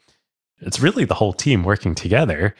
They give Pierre and Jeff a term sheet to invest $6.7 million total in the company in a Series A financing at a $20 million pre-money valuation. Pierre and Jeff have one other term sheet, a competing term sheet, shall we say, but the terms they offer are a little different. The other term sheet is from Knight Ridder, the large newspaper conglomerate. It was basically an acquisition, right? It was an acquisition at which Jeff Skoll had worked very briefly after graduating from Stanford GSB for a few months before Pierre recruited him to come help open the mail at eBay. Which kind of makes sense, right? This is a classified thing on the internet. We do the classified things for newspapers. We can do this too. How the world would have been different if one of the nation's leading newspaper companies had acquired the leading online classified business. And an interesting thing to note is, at this point, eBay is growing 10% a month. So check, fast growth company. It's profitable. All these checks that are getting mailed in, like it is generating cash and growing. So why would you get acquired? Why would you not keep running this thing? Well, it was actually a pretty compelling offer. The reason you would get acquired is they offer Pierre and Jeff $50 million, $50 million. And that's a thing you would think about taking. That is a thing you would think about taking, especially at this moment in time. I mean, that's like a lot of money. Right. Exits, quote unquote, didn't often happen for that size, let alone exits of like a 2-person company that like was barely a company. Right. So there's some debate about what happens here. And there's debate among people who were there. This is a truly unknown truth, but we will give you everything we know. Yeah, it's like the AWS episode and the like multiple origins of AWS. There is a version of the story where none of the money that Benchmark invested in eBay was actually used by the company. That actually is probably true. They probably didn't actually burn any of the money because they were profitable. They were always profitable. They were never not profitable. I think of the portion of the $6.7 million Benchmark investment that went to the company's balance sheet. I don't think any of it ever left the balance sheet. Yes, I think that is correct. Perhaps not all of the $6.7 million went to the company's balance sheet. Perhaps. What we do know is that Benchmark got 20% or more of the equity in eBay for their equity investment in eBay. What was reported was that they owned 22.1% at IPO. It was also reported by the Washington Post after the IPO of eBay that Benchmark had also structured equity-backed loans to Pierre and Jeff in the amount of $750,000 each as a way to prevent them, essentially, give them an incentive not to take the acquisition offer from Knight Ridder. Because they're sitting there, they're like, oh my God, this is life-changing money.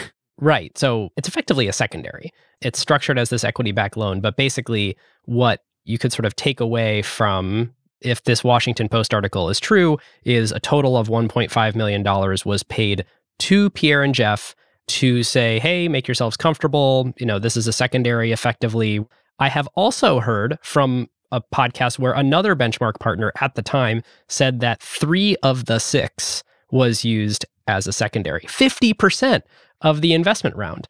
And of course, we have also heard that there was no secondary and that doesn't exist at all. I think there was at least something, and there's enough sort of smoke here around the equity-backed loans that was reported not only by the Washington Post, but then was in SEC filings, that in addition to the equity investment that Benchmark made, there was also some kind of equity-backed loans to give them the ability to, whatever they made on the appreciation of the shares that they got as a part of the direct investment, they also had a nice return from the founders deciding to take some money off the table.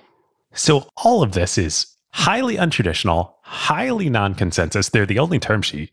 They're willing to probably do at least some sort of this, what would come to be known as secondary transaction, that then later everybody would wake up and realize oh, this is a great use case for this. Right. Allow the entrepreneurs to take some money off the table so they don't sell the company for $50 million and instead let everybody make $50 billion. But nobody else was willing to do it at this time. They were the only VC term sheet and the only ones willing to structure a deal like this. I also love how everyone was making hay during the Clubhouse deal, that this was some kind of new phenomenon. Oh my gosh, 10 million to the company's balance sheet and 2 million to the Clubhouse founders when it's only a few months old. What is Andreessen Horowitz thinking? This is crazy town. And it's the Benchmark eBay deal, that may have been 50% of the round, or at least 25%. So the deal gets done in the summer of 1997, and you don't have to wait long for the fruits of that deal to ripen. Unbelievable. In September 1998, just a little over a year later, by which point in time the company, and with Benchmark and David Byrne highly involved, has recruited Meg Whitman, the superstar Meg Whitman from Hasbro and previously of Disney Strat Planning fame. And that's right. She was part of the Strat Planning group. Yep. And I think previously to that, Bain, I believe it was Bain, one of the big 3 consulting firms, to come in, take over as CEO and lead this business. And God, does Wall Street love this story. At the IPO in September 1998, Benchmark's stake of the 6.7 million they invested is worth 400 million. Fortunately for them, though, they're still locked up for another 6 months. They can't distribute. By the time the lockup expires the next spring in 1989, that stake is worth over $4 billion on an $85 million fund. A $6.7 million investment turned into $4 billion. In a little over 18 months, less than 2 years. The IRR on that is unreal.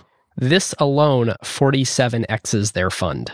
Yes. Now, if something did or didn't happen with a secondary in these loans, and if those were incremental to the actual equity investment, which we don't know for sure if they were or weren't, but if they were, if what is reported in the Washington Post in that old article, which is linked to in our sources, is true, that's another $1 billion kicker on top of the $4 billion. Which is an additional 12x on a fund that would have already, 47x'd. Unreal. So whether you're talking about 4 billion, 5 billion, whatever, and Benchmark distributes that, they lock that in. That is real returns to the fund's limited partners, to the GPs. And we do know for sure that they distributed $4 billion. Yes. I just want to pause real quick and say Fund 1 did go through the dot-com run-up and burst. And so in 2000, after that, a lot of the investments, actually not eBay, but a lot of the investments looked much worse very quickly. eBay had obviously a drop, but not like a drop to zero or anything. So depending on when they got out of certain things, at the point that eBoys was published, the mark on this fund was 92x. But even if it went down, we know it was at least like a 50x, because we know for a fact that $4 billion was actually distributed to LPs. So now remember back to the premium carry. Oh boy, 30%. Remember how I was like painstakingly explaining that like the first 1x goes back to the LPs, so then only after that the GPs participate. That's a rounding error at this point. Even if they didn't give the first 1x back, if you 50x a fund. So even by the most conservative analysis, assuming no secondary kicker, everything, just what we like are pretty sure we actually know, that's $1.5 billion of carry dollars to be distributed amongst the equal partnership after the eBay investment. And they had, slices of carry. I'm sure Val retained some carry after he left. And famously, I think Bob pushed for this. They gave pieces of carry to their assistants, so that you could, the stories about like benchmark assistants becoming multimillionaires. Like that was it. This was how. And so I think before the IPO, but after eBay is clearly working and Meg Whitman is there, Benchmark had been doing for a while and would really embrace bringing in entrepreneurs in residence and doing the EIR strategy of company formation, bring somebody who wants to start a company in, house them at the firm, help them get started, bring the whole partnership together to help them incubate the company. They did this with an EIR named Danny Shader. And Danny comes up with the idea for a company he calls Accept.com. He notices eBay is becoming so big. It's now this viable platform on its own, but actually doing payments for auctions that are completed is pretty hard. And so he says, I think there's actually an opportunity to build a separate independent company to do payments on the internet, and specifically to start with accepting payments for sellers on eBay. Benchmark Partnership gets super excited about this. They bring in eBay, they bring in Meg. Meg's talking about like, we like this, we need this. Maybe eBay will invest in the deal itself too. So they put the deal together. They fund the company, Benchmark does. The IPO roadshow starts, Meg gets distracted. eBay ends up not investing. Then after the IPO is done, eBay gets cold feet. They don't do the deal. They're thinking about, should we build this ourselves? Should we look at other companies of acquiring? PayPal doesn't exist at this point. Right. Why are we partnering at all? Shouldn't we own just like 100% of this thing if we're bringing all the customers to it? So this company is kind of stillborn at this point in time. What are they going to do? The whole business plan was payments on eBay auctions listings. You'd think this would be a zero. They call up Amazon.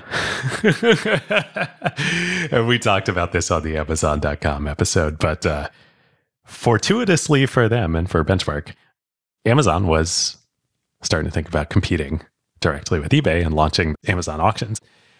They swoop in and they buy Accept.com for $175 million of Amazon stock. So Benchmark gets some Amazon stock. And would become close with Jeff Bezos. There's a sort of long-standing relationship between Jeff and Benchmark. eBay then, they do buy another company, but one that does not have good technology. It doesn't work out. And that's what leaves the window open for PayPal a couple of years later. There were so many points in time where like the window should have closed for PayPal to be started. There's no reason that company should have been successful or existed yet. But unforced errors just kept happening in front of them, and they just kept having that open window. So fun. Such a fun sidebar. And fun to tell it now from the eBay and Benchmark side of things, as we told it from the Amazon side a little bit ago. So why is it that in less than 2 years, Benchmark's stake grew 100,000%? Why did eBay appreciate so quickly? And to put a finer point on that, they invested at a $20 million pre-money valuation, and by the next spring, the company was worth $21 billion. I think there are a few things the simple answer to that question of is the world and the financial markets woke up to the power of the internet, and what heretofore was a secret hiding in plain sight right in front of everybody's faces, that like, hey, the internet is this incredible enabling technology and you can build real businesses that make real money on the internet, was not something that most people believed until then. Now, other people in Silicon Valley did, of course, believe that, Kleiner Perkins being chief among them. But there was another non-consensus from a Silicon Valley perspective aspect to the eBay deal that Benchmark was willing to see and exploit that nobody else did, which was that the external facing aspects of this company did not look anything like the kind of companies that Silicon Valley backed. But if you just looked at the numbers, it was working. This was already working. The outward factors made it look like there was a ton of risk investing in this business, but it was already de-risked. It was already working. Yeah, from the outside, it looked like this UI sucks. No one will ever use this. And also, it's not a real business of people selling Beanie Babies. Like, they were getting laughed at. So it was super non-consensus from that perspective. Sidebar, the first business enterprise that I ever did in my entire life was selling Beanie Babies on eBay. No way. You were a merchant. Yeah, totally. I sold 3 Beanie Babies, 2 of them for $100 each, and one of them, a Jerry Garcia bear, for $350. It's weird that I remember all this. Oh, I remember that Jerry Garcia bear. That was like the real hot commodity, right? Yep. So it's interesting, like, to answer the question of like the growth, there was intrinsic value growth, certainly, of this company growing 10% per month. And then it had some fits and starts, and there were times where it was growing even faster than that. And then there were times where it wasn't growing at all because the servers were down and they had to work directly with, I feel like it was like, I don't know if it was DEC or Sun, but someone to like come help us fix whatever we're breaking on your hardware by scaling so fast and using this for purposes that, you know, you never intended it to be used for, because this was pre-good web servers existing. But also the multiple growth was just nuts. People were willing to project way farther in the future because they thought, okay, retail's a big market. If the internet's actually a thing and people are willing to transact on the internet, then my God, this business is going to enable online peer-to-peer commerce with no holding of inventory. Like, this is an asset-light, high-growth, pure technology business in a gigantic consumer market. Let's go. And so, of course, you know, bubbles happen. And of course, that would never happen again. No, of course not. It's funny. I looked up eBay's market cap today. And if you look at eBay's market cap, when they went public, it was a couple $1 billion. Then, of course, ran up real fast, as we talked about, to $25 billion. Stayed there through the dot-com crash. The bottom of the trough, I think, was something around $7 billion. And then it would have another run up in 2004 up to $77 billion. But after going up and down and buying PayPal and divesting PayPal, after all this, do you know where it is today, David? I believe it's about $25 billion, right? $23 billion, right about the market cap. However many years later this is, 22 years later, right around the market cap where Benchmark got liquid. Wow. Wow. Oh, that's so crazy. Isn't that wild? And right about, what is that, like 1/50th of Amazon's market cap? Something like that. It's still astonishing to me that in the long run, Amazon ended up beating eBay. It makes sense. It's that Bezos quote about, in the long run, there is zero misalignment between customer experience and shareholder value, and customers get a much better experience from Amazon holding inventory and Amazon doing all this really hard, low margin, thread the needle stuff in order to create this great user experience. But that stuff compounds. Well, that is the perfect transition to come back to. I want to talk about the benchmark architecture itself and analyze why the equal partnership and the teamwork and everything worked here. But first, speaking of Jeff Bezos and Amazon, I think we should talk about our next sponsor of this episode, the one and only Pilot.com. Yes. Pilot is one of our longtime, very, very favorite companies in the acquired family. They set up and operate your entire financial stack as a startup and growing company, including your finance, your accounting, your tax, even higher level CFO services like investor reporting. They can't yet be a software version of like a Meg Whitman in a box for you, but they're working on it. They will get there someday. AI, you can do amazing things. But even without yet getting to Meg Whitman, all of this stuff that otherwise you would be hiring either an old school accounting firm to do or spending $500,000 a year bringing in a full-fledged CFO, VP of finance team to manage for Recruiting Dave Byrne to then further recruit you a CFO. Yes, indeed. Much better to replace all of this with an outsourced service and software. The Jeff Bezos mega theme that we talk about all the time, that we dove deep in the last episode on AWS of, focus on what makes your beer taste better. Do not build your own infrastructure if it is undifferentiated to what goes into making your actual product, your beer, taste better. Finance and accounting for 99% of startups and growing companies out there is that you should not spend your limited cash resources, but more importantly, your limited time resources as a founder doing this. I mean, how many founders do we know who in the past would get smart at using QuickBooks? Never the right use of time. Not the right use of time. Do not do that. Go to pilot.com, use them. For the vast, vast, vast majority of companies, this is way, way, way better. They take all that headache off of your plate. They provide you with a team of experts who this is all they do all day.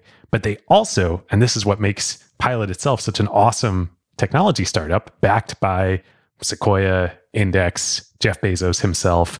Finance these days for most companies runs on technology. It runs on fintech. It runs on Stripe. It runs on Modern Treasury. It runs on Brex. It runs on Gusto, Shopify, Square, you name it. Your traditional accounting firms are not staffed by a bunch of engineers that are going to build integrations directly with that software. No, and there's going to be 10 more of those, and Pilot is going to be the people that build the integrations as those things become things that your company uses. Totally. Stripe itself is an investor in the company. There's no way that either doing this yourself and integrating those APIs is worth it, or that an old school accounting firm is going to do this. So do yourself a favor, go to pilot.com/acquired, make your life easier, eliminate all the pain of finance, tax prep, accounting from your company for good. And thanks to our friends and Pilot co-founders, Wasim, Jessica, and Jeff, all acquired listeners, if you use that link, pilot.com/acquired, you will get 20% off your first 6 months of service. Pilot, you guys are the best. Thanks, Pilot. All right. So we've told now the story of Benchmark Fund 1 from pre-founding up through Fund 1, raising it, the marketing, the founding religious fervor around equal partnership, the rocky start, and then the hiring of David Byrne, the getting the swagger back, it all working. I think maybe before we continue on the rest of the very much more to come of Benchmark history, I think we should take a step back and talk about this equal partnership thing itself that they marketed so much around the beginning of the firm that really was the founding ethos. How did this actually play out in practice? Yes. So part of it obviously was economics. Part of it was what they thought was right. Part of it was LP marketing. Part of it was counterpositioning against John Doerr, obviously, for sure. How do we be different? Do something that they will never, ever do, which would have been giving up an enormous amount of their personal economics. Right. John wasn't going to make the other partners at Kleiner Perkins equal partners to him. It was not going to happen. And there's downstream impacts of that to portfolio companies, to winning deals, but also to then working with portfolio companies. John and Kleiner almost lost the Amazon deal when he tried to hand off the board seat. Not only did that not happen at Benchmark because there were no junior partners to hand the board seat off to, it was in the case of eBay, it was the opposite of that. Hey, we'll all come help you. We're going to bring the whole talents of the whole firm and all of our varied skill sets to help you. Yep. And then there's the other counterpositioning aspect versus John and Kleiner of there's no keiretsu here. There's no being forced to work with other companies. There's no, you are a part of a larger whole. You're not a cog in the machine. Like, this is boutique by design. This cannot get bigger than what it is. And everyone is special. Everyone gets attention. Every partner within the firm has full context on who you are and what you're doing. Designed not to scale. Yes. So now let's talk about some of the second order benefits or effects. Everything is about trade-offs. So it's the benefit that comes with the problem. It creates a culture of unbelievable trust. I think this was some of the surprise upside of the model.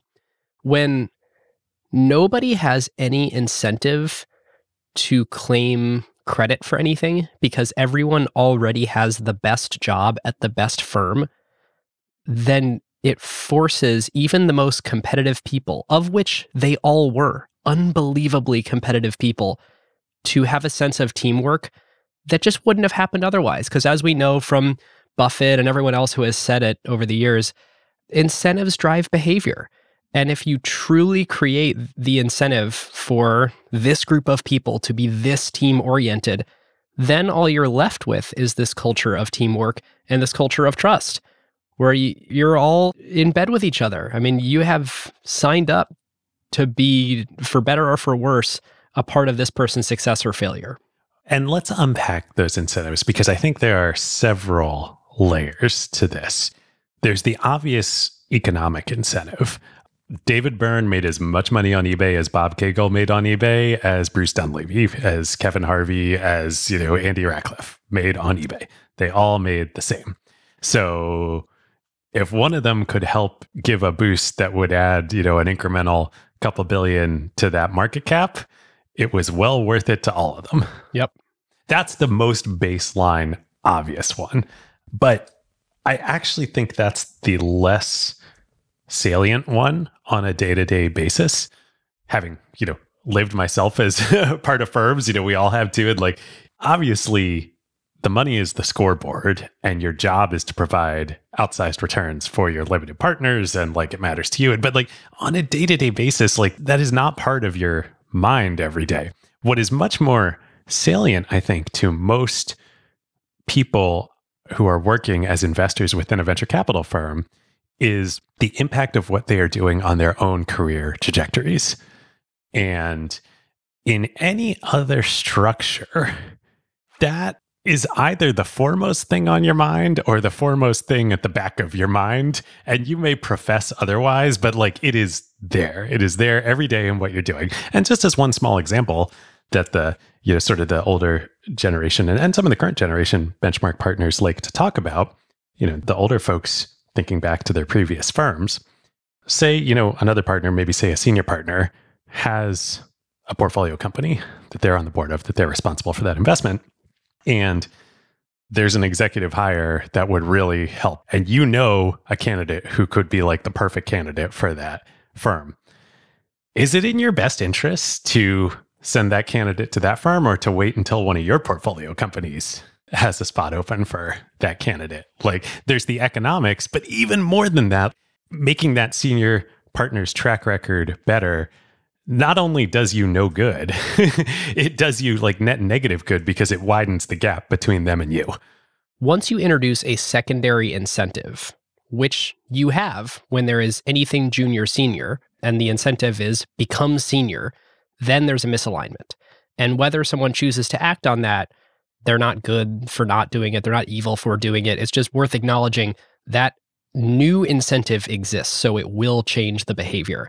And this isn't to say every fund should all be equal. The only way this works is if everyone truly brings the same amount of value to the partnership.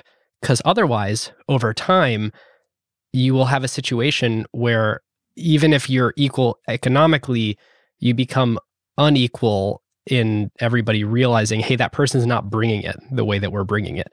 And that creates just as big of a problem. You've brought up, I think, the absolute crux of this that we've now read and watched and listened to probably just about, maybe not, I won't say 100%, but probably 95% of all the content out there about benchmark. And I don't think this is talked about anywhere else. And I think this is hopefully the biggest piece of context we can bring to the understanding of benchmark and venture capital in our industry with this episode. There is a very obvious question when you look at benchmark and you look at their success and you look at their success over generations, which is, if this obviously works so well, why doesn't everybody do it? Why doesn't it work everywhere else? And the benchmark firm model is very, very much in the minority. There may not even really be any other firms that are structured the same way as them. And I think what you just brought up to me is the crux of the answer. There's two ways that this partnership model in the benchmark style can play out, depending on the personalities involved. For most groups of people, I think it actually trends towards mediocrity. And this was some of the criticism of LPs and some of the other GPs in the early days, thinking they were crazy. They called it communist capital. This looks like communism, right? Like if everybody's responsible, nobody's responsible. And so you trend towards the squishy middle. And I think for a lot of groups of people, that's what the natural outcome of this would be. Not to mention you have people that are overcompensated and some that are undercompensated if you're not all sort of bringing the same amount of value. And so the incentive there is messed up too, because I think this is a different way of saying the same thing you already said. But if you're the person that brings the most value, but you're not being compensated for it, well then... Why are you giving 80% of your economics to these other deadbeats? You start showing up in a mediocre way. Yep, you're going to leave. For this model to work, you need every active general partner, every owner of the firm, everybody who is in that equal slot to be bringing it at an equal level, both in terms of effort and in terms of output. To bringing it at an equal level and to literally the utmost of their capabilities. Because I think it does trend towards equilibrium and equal level of effort and bringing it that everybody brings. But you need a cultural norm of we're all bringing it like 100% every day. And that's, I think, a big part about what that sort of the initial swagger that Benchmark had and then that reset afterwards, I think really set that as the tone. And that's what I think makes it very hard for other groups to replicate. Yeah. And I also think that's why they have to retire once they sort of age too far out of their 40s, because it is an implicit thing among the group of you gotta be bringing it all day, every day. And at some point, if you want to notch down to 90%, it's time for you to not be a GP in the fund.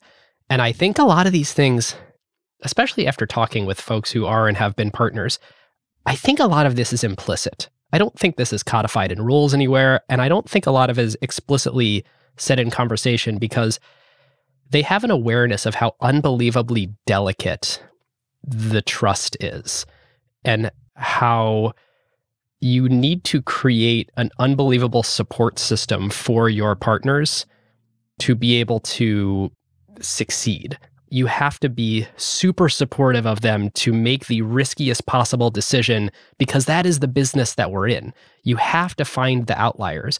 You have to go find these weird marginal edge cases. And if somebody feels like they don't have the trust and support and safety in their partner group, they're not going to do that. And so a lot of conversations, well, I think it's a very sort of like familial group, and like there's sort of lore about these 10-hour Monday meetings where, you know, it's meandering and it's jovial and it's friendly. I think the hard conversations have to be just so delicately handled in order to maintain this like very delicate state. It's constantly balanced on a knife point, I think. Yes. And here's what's even harder about maintaining that sort of knife point equilibrium and the nature of our business, and particularly the nature of early stage. Even the very best investors and the most engaged, the people who are bringing it on the effort and who have produced and are likely to produce extraordinary outcomes going forward, we all hit dry spots. Right. I mean, I was just recently the other week listening to Roelof from Sequoia did a great interview on Tim Ferriss's show. Awesome conversation. And, you know, he's freaking Roelof. He's running Sequoia now. He took over for Leone, right? And one of his very first investments was YouTube. So right out the gate, he's crushing it. But then he hit a dry spell, and it was really hard on him, and it was hard on the partnership, and he talks about it. So like now imagine you're within the Benchmark partnership. and one of the partners or multiple of the partners hit one of these dry spells, how do you disambiguate as a member of that group? Do I think that my partner, this person, can pull themselves out? Can we as a partnership together pull them out of this dry spell? Will they get back to performing at the top of their game or not? Right. You have to keep their head game strong. You can't add to the pile of reasons of self-doubt. So I think this is the trade-off implicit architecting a firm like Benchmark the way that they have if you're going to maintain world-class performance.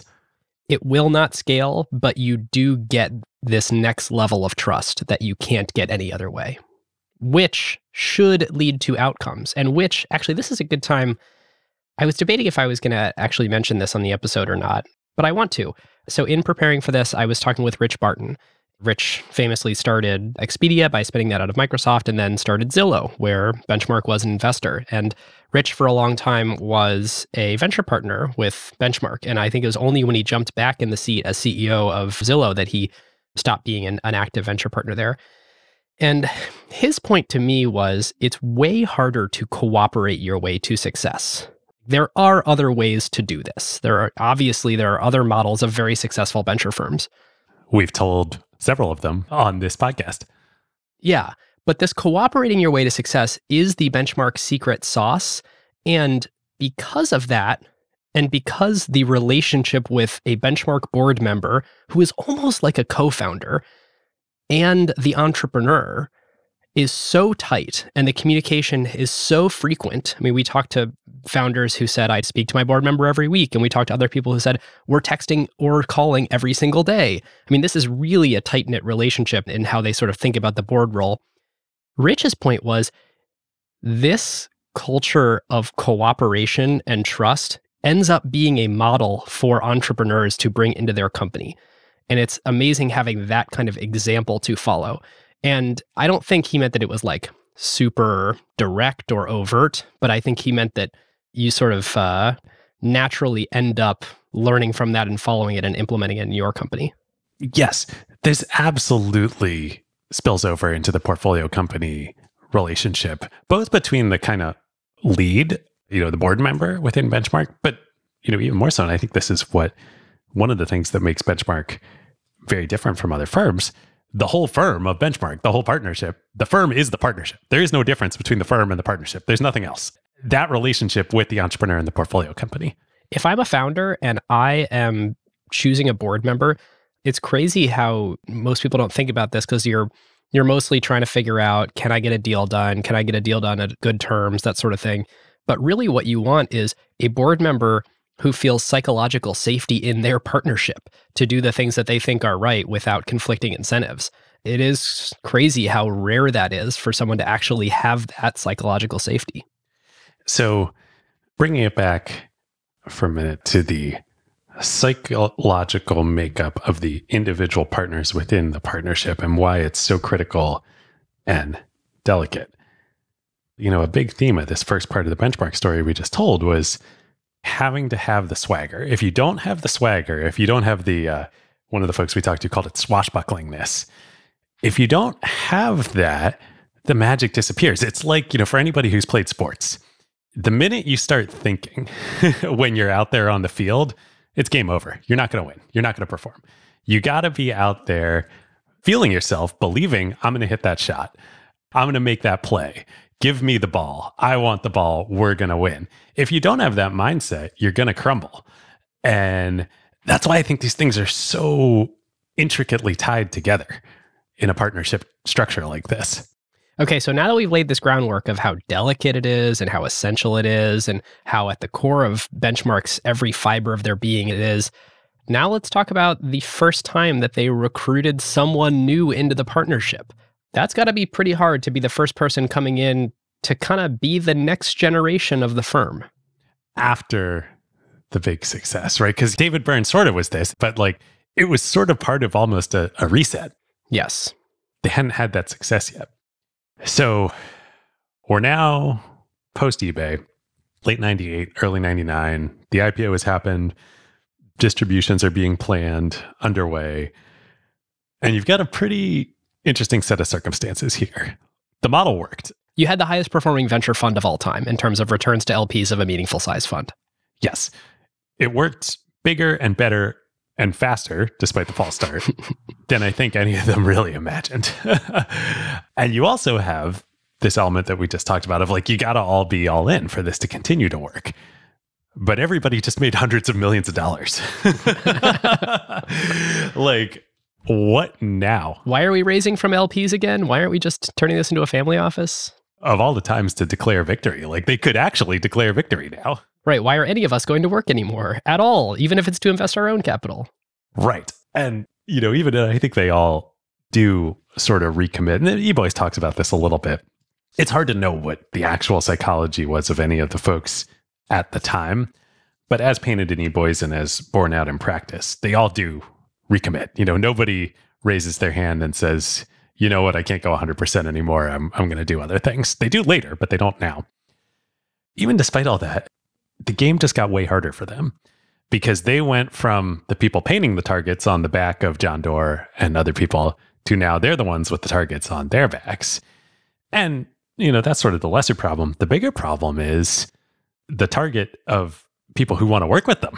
So they're now overwhelmed with opportunity. The easy opportunities are the deals, the investments, the entrepreneurs, the new companies. Even as the tech bubble starts to burst, Benchmark is now one of the top tier firms. They get all the calls. They get to see whatever they want to see, basically. Oh, and there's a bunch of things we didn't even talk about, like all the Fortune 500s that are calling them to say, start a joint venture with me to create a .com. You don't even have to put any money in, but help me recruit the management team and understand how to do a startup. This is the big problem. Nordstrom and Toys R Us. This is the bigger problem, the distractions. So literally Goldman Sachs calls them up and is like, we want a Benchmark Goldman Sachs joint venture. And not like you become Goldman Sachs. It's more like help us create the GoldmanSachs.com. Yep. And you could imagine, that could lead to all sorts of things. The car companies call them up. GM, General Motors, the original, the DNA of two of the partners, they want to do the same thing. General Electric wants to do this. There is so much. And then we're going to talk about LPs and international and all of that in a minute here.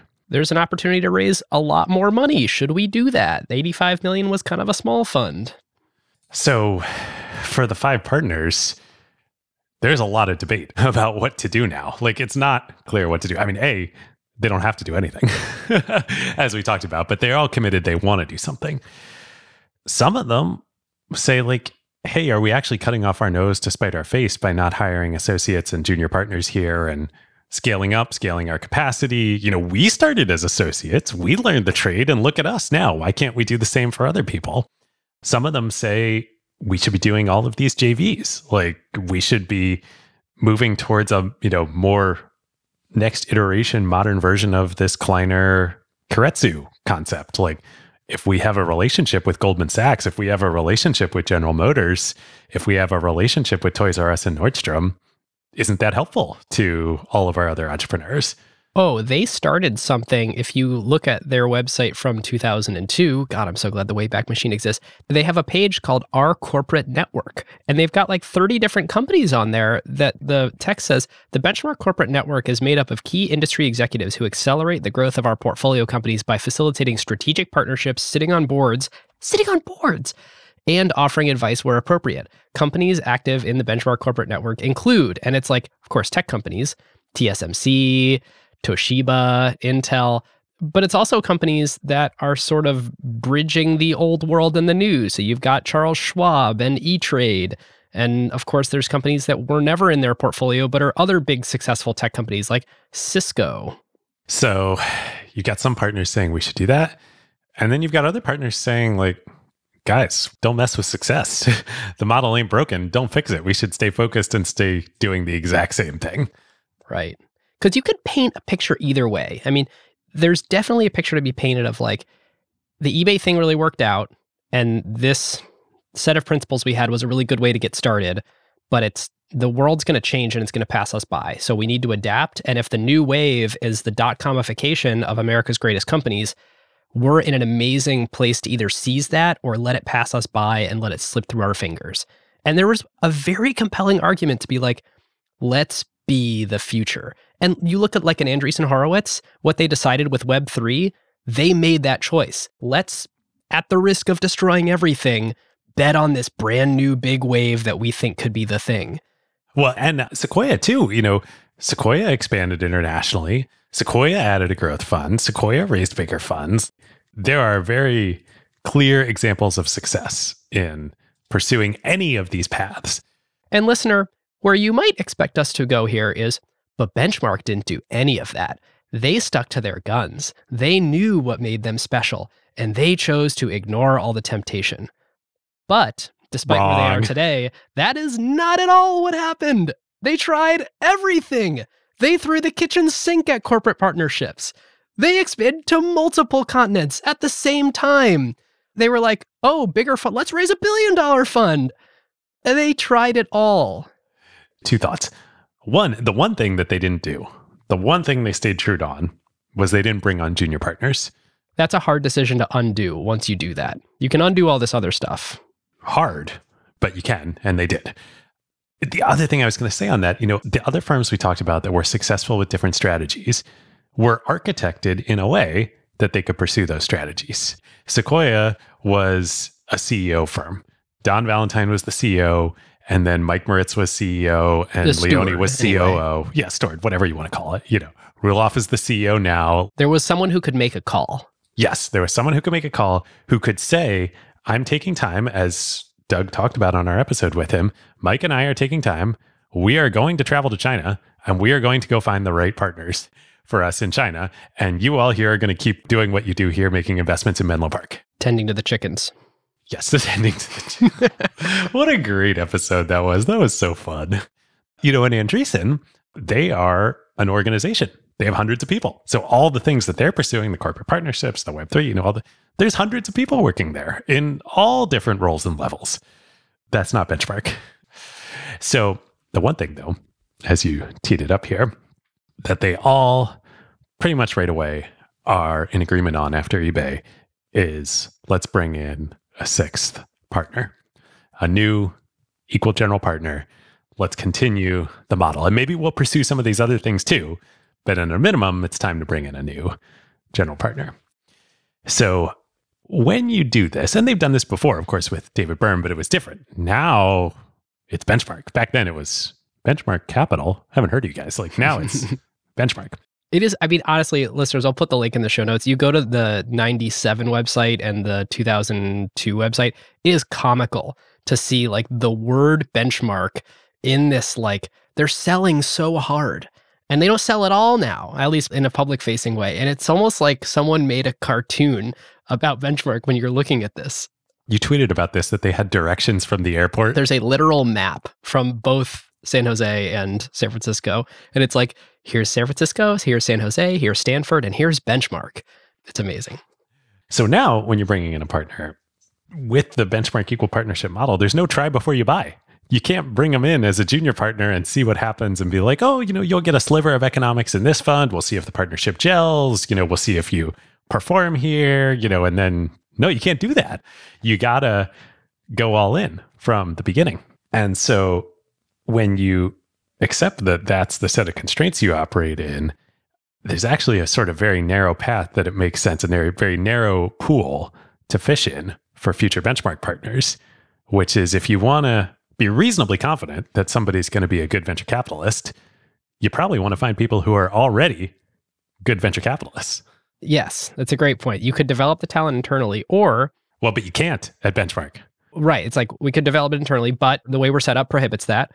And so we must look elsewhere. And what should we do? We should look for someone who has been in the industry long enough that they've burned through all the capital being a bad VC, because there's a lot of tropes about it takes 7 years or it takes $50 million to make a VC, which I think are all quite reasonable because your first several investments, it's like you're getting the crap out. You may hit some winners, but it's probably going to be luck, not skill.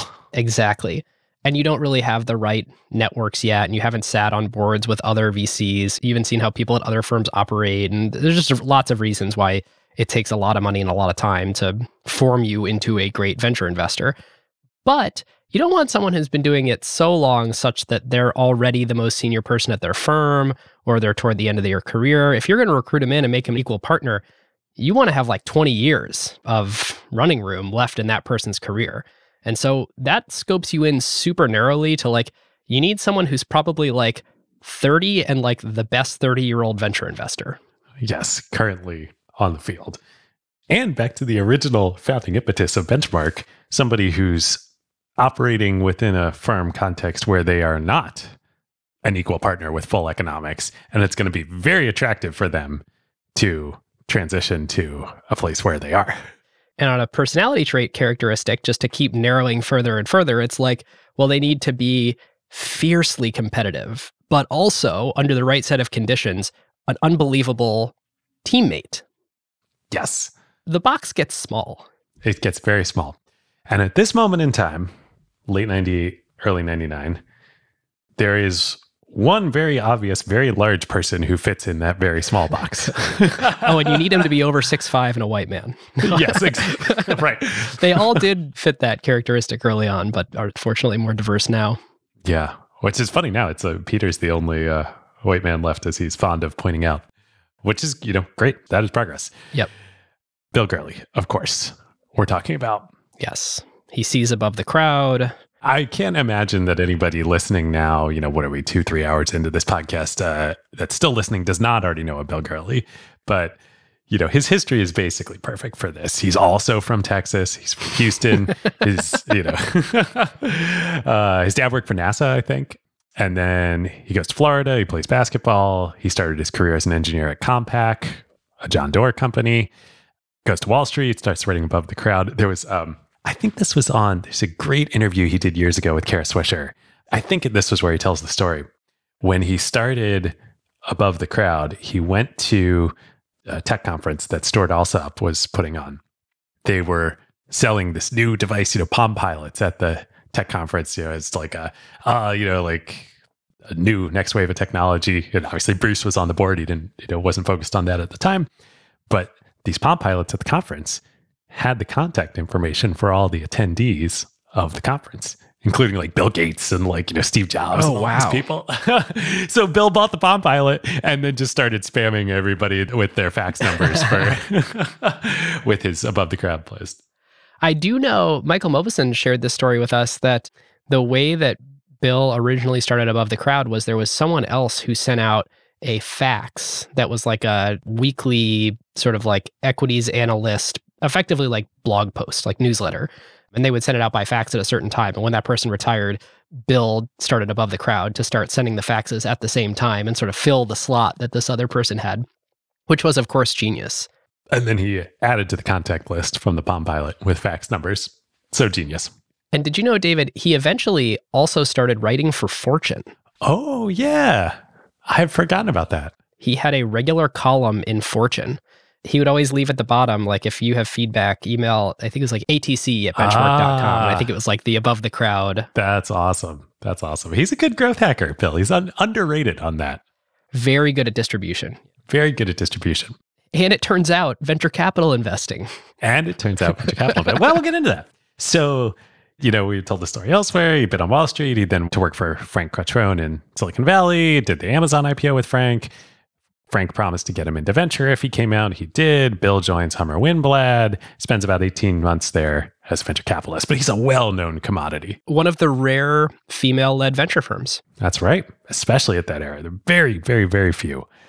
Bill's just great. There's, what can we say about Bill that hasn't been said? One of my favorite things when we were talking to folks is so perfect. Bill has a Calvinist work ethic. And that is absolutely true. Absolutely true, having worked with him on some stuff. I actually pulled all my quotes from research from things people said about partners into one place, and I definitely have this one. Having someone like Bill Gurley on your board is really like bringing in a new co-founder. He is always working on behalf of your company intellectually and executionally. That sounds like the Bill I know. So here's funny. So all of this is chronicled in eBoys, the whole recruitment process, all the internal discussions about Bill. Of course, it's eBoys, so you got to take it with a grain of salt. It's dramatized. But what's interesting, when I read it, there's this discussion about Bill that just screamed off the page to me, where the existing partners are concerned about whether Bill's too intellectual. And too analytical, like he'll overthink the decisions. There's this quote in there from one of the partners saying, I don't think it's attributed to whom, we all know that this is more a balls than brains business. And when I read that, I just wanted to yell at the book. I was like, this is a balls and brains business. And nobody personifies that more than Bill. And I can't believe how wrong this is. And God, this is so e-boys. But talking to a bunch of folks and thinking about this, I actually see what they're getting at. At that era, and all of what had gone into making Benchmark at that point in time, it was more a balls than brains business, because you had to be willing to take risks that others weren't willing to take. They were certainly open to doing that. And you were, with the exception of eBay, with the exception of the one that was the one, you were backing companies at that era that hadn't yet put the products in market. You had to raise venture capital for most companies. Yes. To get the infrastructure to build the product. There was no AWS yet. And you had to make that bet. You had to make those people bets at the stage that Benchmark was investing. You weren't investing on product traction. Which is really interesting because Benchmark mostly markets themselves at this point as a Series A firm. That is not how they marketed themselves then. They said we do seed and startup investments. Seed being pre-business plan and startup being post-business plan. Right, but not customer traction. Exactly. And when I was really trying to figure out, how did they shift from seed to Series A and why? I think there's shades of gray. I think what they actually did was they shifted to Series A for consumer, and they're still willing to do seeds in B2B. And in fact, there's a great Gurley quote where he says, backing a repeat entrepreneur in the enterprise sector is near risk-free. And so I think basically what happened is as more and more consumer startups started happening in the early and mid 2000s, you basically had angel investors that were starting to come in and fill the randomness risk, the pre-launch, no traction, who knows. The product building risk. Right, because it was consumer so hits driven that Benchmark basically said, okay, we'll let you guys take that risk and we'll invest at the point of traction or the point of product market fit, because these consumer products are such freaking crapshoots that we don't want to be playing in that seed stuff anymore for consumer. I have so much to say here. So one and the most obvious thing to me here that's so funny is eBay is the exception that proves the rule, but is the rule here. Yes. eBay had traction when they invested, and that's what made it non-consensus. But actually, that was the smart thing to do because it had traction. And that's where they made the lion's share of their returns. So Bill joins from Hummer Windblad. And do you know what Bill's first deal at Benchmark was? Ooh, no, I don't. Got some real fun Silicon Valley Open table history trivia here. Nope. ePinions. ePinions. Do you know who the CEO was of ePinions at the time? No. Naval. Really? Naval Ravikant. Yep. That was his debut in Silicon Valley. Wow. And that did not end well for Naval. He did venture hacks after that? And then he went and did venture hacks. He ended up leaving the company. He was replaced as CEO. Huh. Then I think that was probably a big part of why he went and then did venture hacks and was kind of anti-VC in Silicon Valley. And then that led to Angel List. And now, how funny, how full circle it all comes. Bill also talks a lot about this on that Kara Swisher episode. It's so good. So Bill joins. And we got to tell this too from eBoys. There's this really funny vignette. The partnership can't get comfortable with the one thing they're having trouble with Bill is is he going to overthink things? Is he too analytical? Is he too intellectual? Does he have enough balls? And Kevin Harvey invites him on a hunting trip. He has a sort of hunting property. And on the hunting trip, Bill apparently greatly impresses Kevin by jumping over a cliff to go chase down either a deer or a boar that they're hunting and go in the rain, hunt the boar. Yeah. And Kevin's like, whoa, I wouldn't do that. Okay, this guy's got balls. I'm not worried about that anymore. Oh, so funny. So just everything. So eBoys. So 2 things to talk about here. First, we got to talk about the Imperial era, but first let's flash forward a little bit. And I want to talk about Bill and his investing and how it ends up transforming the firm over time. He's a great investor in enterprise and consumer, but he becomes known for marketplaces. He's very analytical. He does well. He does some of these early marketplaces. He does OpenTable. He does Zillow. He does Grubhub. He does what becomes Odesk, Dog Vacay that merges with Rover, et cetera, et cetera. HackerOne. Yep. In the earlier era than that, sort of the Grubhub, OpenTable era and all that, those were great wins. And Bill worked tirelessly, I think, to help make those companies successes. They weren't eBay-sized wins. They were far from eBay-sized wins. Well, Benchmark did not have an eBay-sized win until Bill's big marketplace. Exactly. But I think it's very retrospectively, and there's so much randomness tied into all this, but I do think that insight of the Series A style investing, I think Bill and Benchmark in the sort of next generation recognize that shift of like, oh, there's a mispricing here. Benchmark used to invest in seed and formation stage, taking the product risk. You can now invest at the Series A post-product risk where there's data and you can see if something's working or not. And you can make crazy seeming bets like Uber at a $60 million valuation that are actually like deeply in the money, cannot lose money. And that was the era when Benchmark really shined.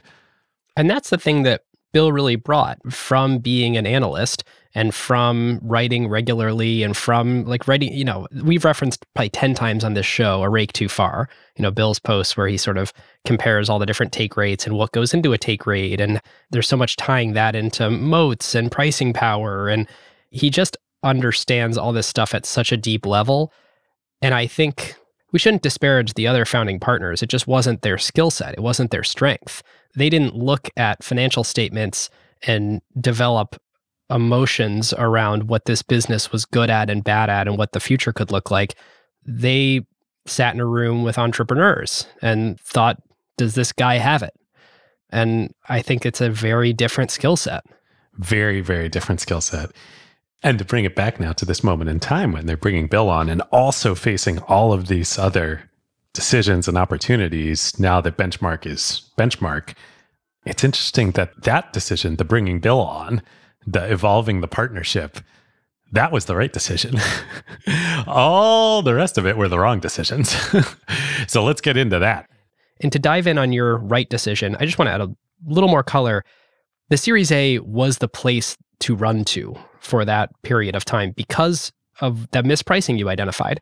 If they had said, we want to stay a gut-based business and we want to stay at formation stage investing, I mean, the rise of seed firms and accelerators and angel funds meant that got so competitive so fast that they probably would have needed to go multi-stage and raise huge funds in order to compete rather than being lost in the baselines and lowercase. And there's just no way. I mean, let's take Y Combinator, which is the big institutionalized winner out of all that. Benchmark couldn't have built Y Combinator. They weren't architected to build Y Combinator. But now there is this interregnum period. Like it wasn't until after AWS that all this became possible, which wasn't until the mid 2000s. So from when Bill joins and all these decisions are on the table in 99, 2000, you've got another 5-6 years before the world shifts. Okay. So what are all the other decisions they made? Well, like we said, the only thing they don't do is bring in junior partners, but they do everything else. They raise $1 billion fourth fund.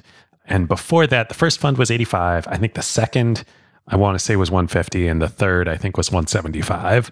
I think those were the core funds. And then there were parallel entrepreneurs funds on top of those. So, top it up a little bit to allow individuals and entrepreneurs to invest as well. But that was the scale that they were investing at. They raised $1 billion for the fourth Menlo Park-based, Sandhill-based fund. They expand internationally, first to Europe and then to Israel.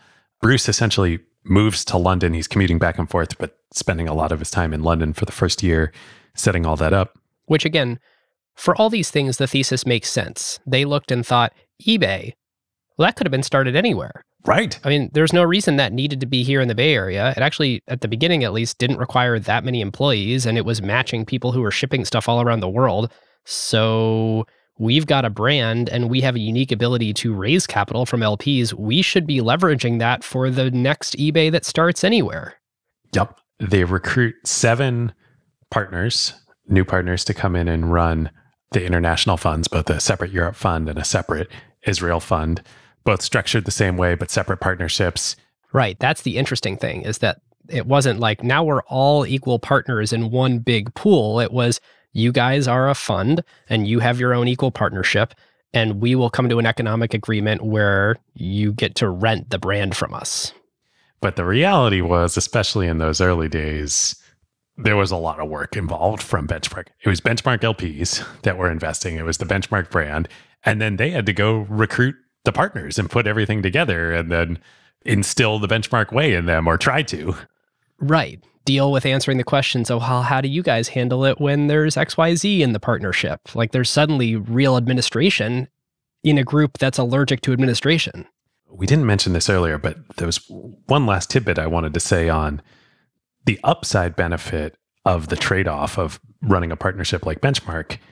You get to spend all your time on the field when you're a small equal partnership. Yes. You're not spending your time managing the firm, or worrying about managing the firm, or worrying about where your career is going, or worrying about this, that, or the other thing. Like, literally 95% of your time is spent playing the game on the field, which is making investment decisions, helping portfolio companies. Like, there's nothing else. Right. Like, imagine, David, you and I spend all of our acquired time on research, recording, final tweaks on the edit, and then how do we want to message the release of an episode. And imagine if I had a recurring meeting for 3 hours on your calendar on Monday mornings about how should we hire the next 15 hosts to come up with and acquire all the listeners for all the new shows we're going to make. You are the exact wrong person to do that job. And that is sort of the allegory.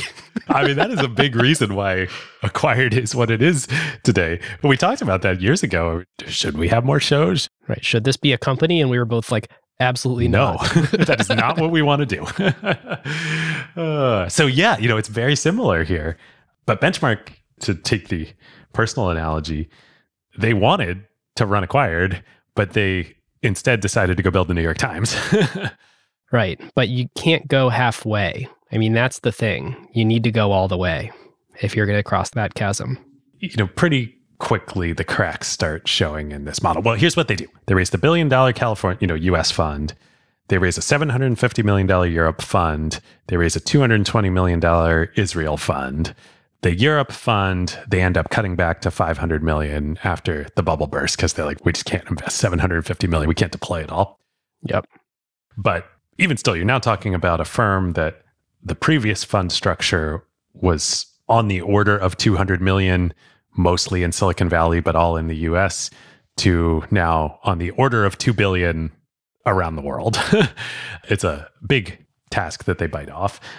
The cracks start showing almost immediately. There are 3 examples, all of which are sins of omission, which are the biggest sins in venture capital. None of the sins of commission, of deals you do, are what's really going to hurt you. It's what you don't. The first, and this happens shortly after Bill joins, but as all of this, architecture, all of this infrastructure is starting to get spun up, that's when Google shows up. Does Google pitch Benchmark?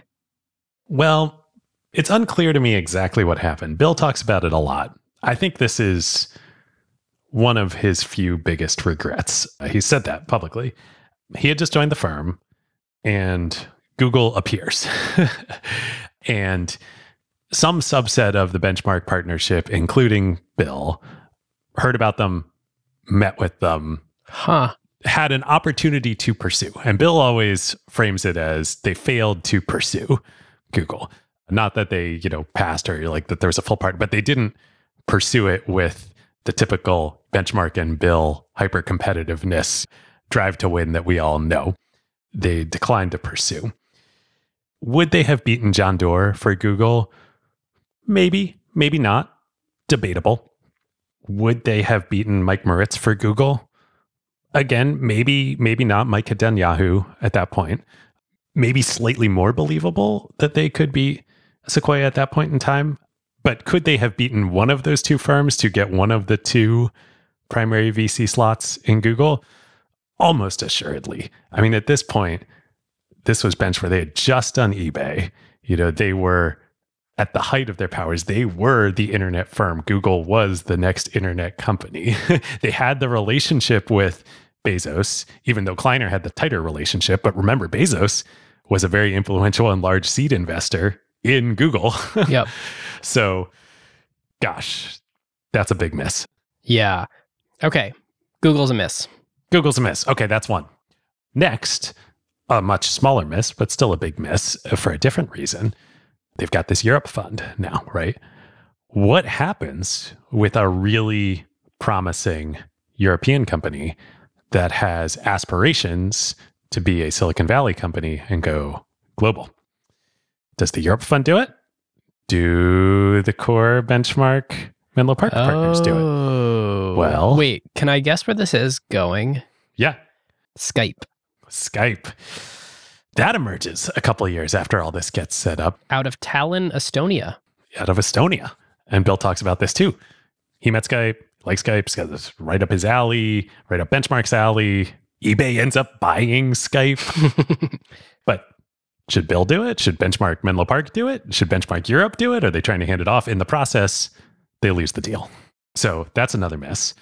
And then the third miss that is not directly related to the international expansion, but I think is more symptomatic, perhaps, of the sort of taking your eye off the ball. But a Google-sized miss is they miss Facebook. And well, so we know Sequoia is out for Facebook because of Sean Parker, the pajama pitch, all that, the bad blood. Sequoia can't do Facebook. Who else could do it? Kleiner was still Kleiner at that point, right? The tumult hadn't started there. Totally. Excel ends up doing it. And Excel is a great firm, and Jim Breyer does it. Not to take anything away from them, but absolutely Benchmark should have been and was in the conversation. And this is 0405. Yep, for the Series A, for the $100 million valuation of Facebook, very similar to that Google round. What happened? Well, specifically what happened was Benchmark had invested in Friendster, and so was conflicted out. Now, you could argue that was an unavoidable mistake, but boy, does that hurt. And supposedly, I think it was Bob Cagle who was on the board of Friendster.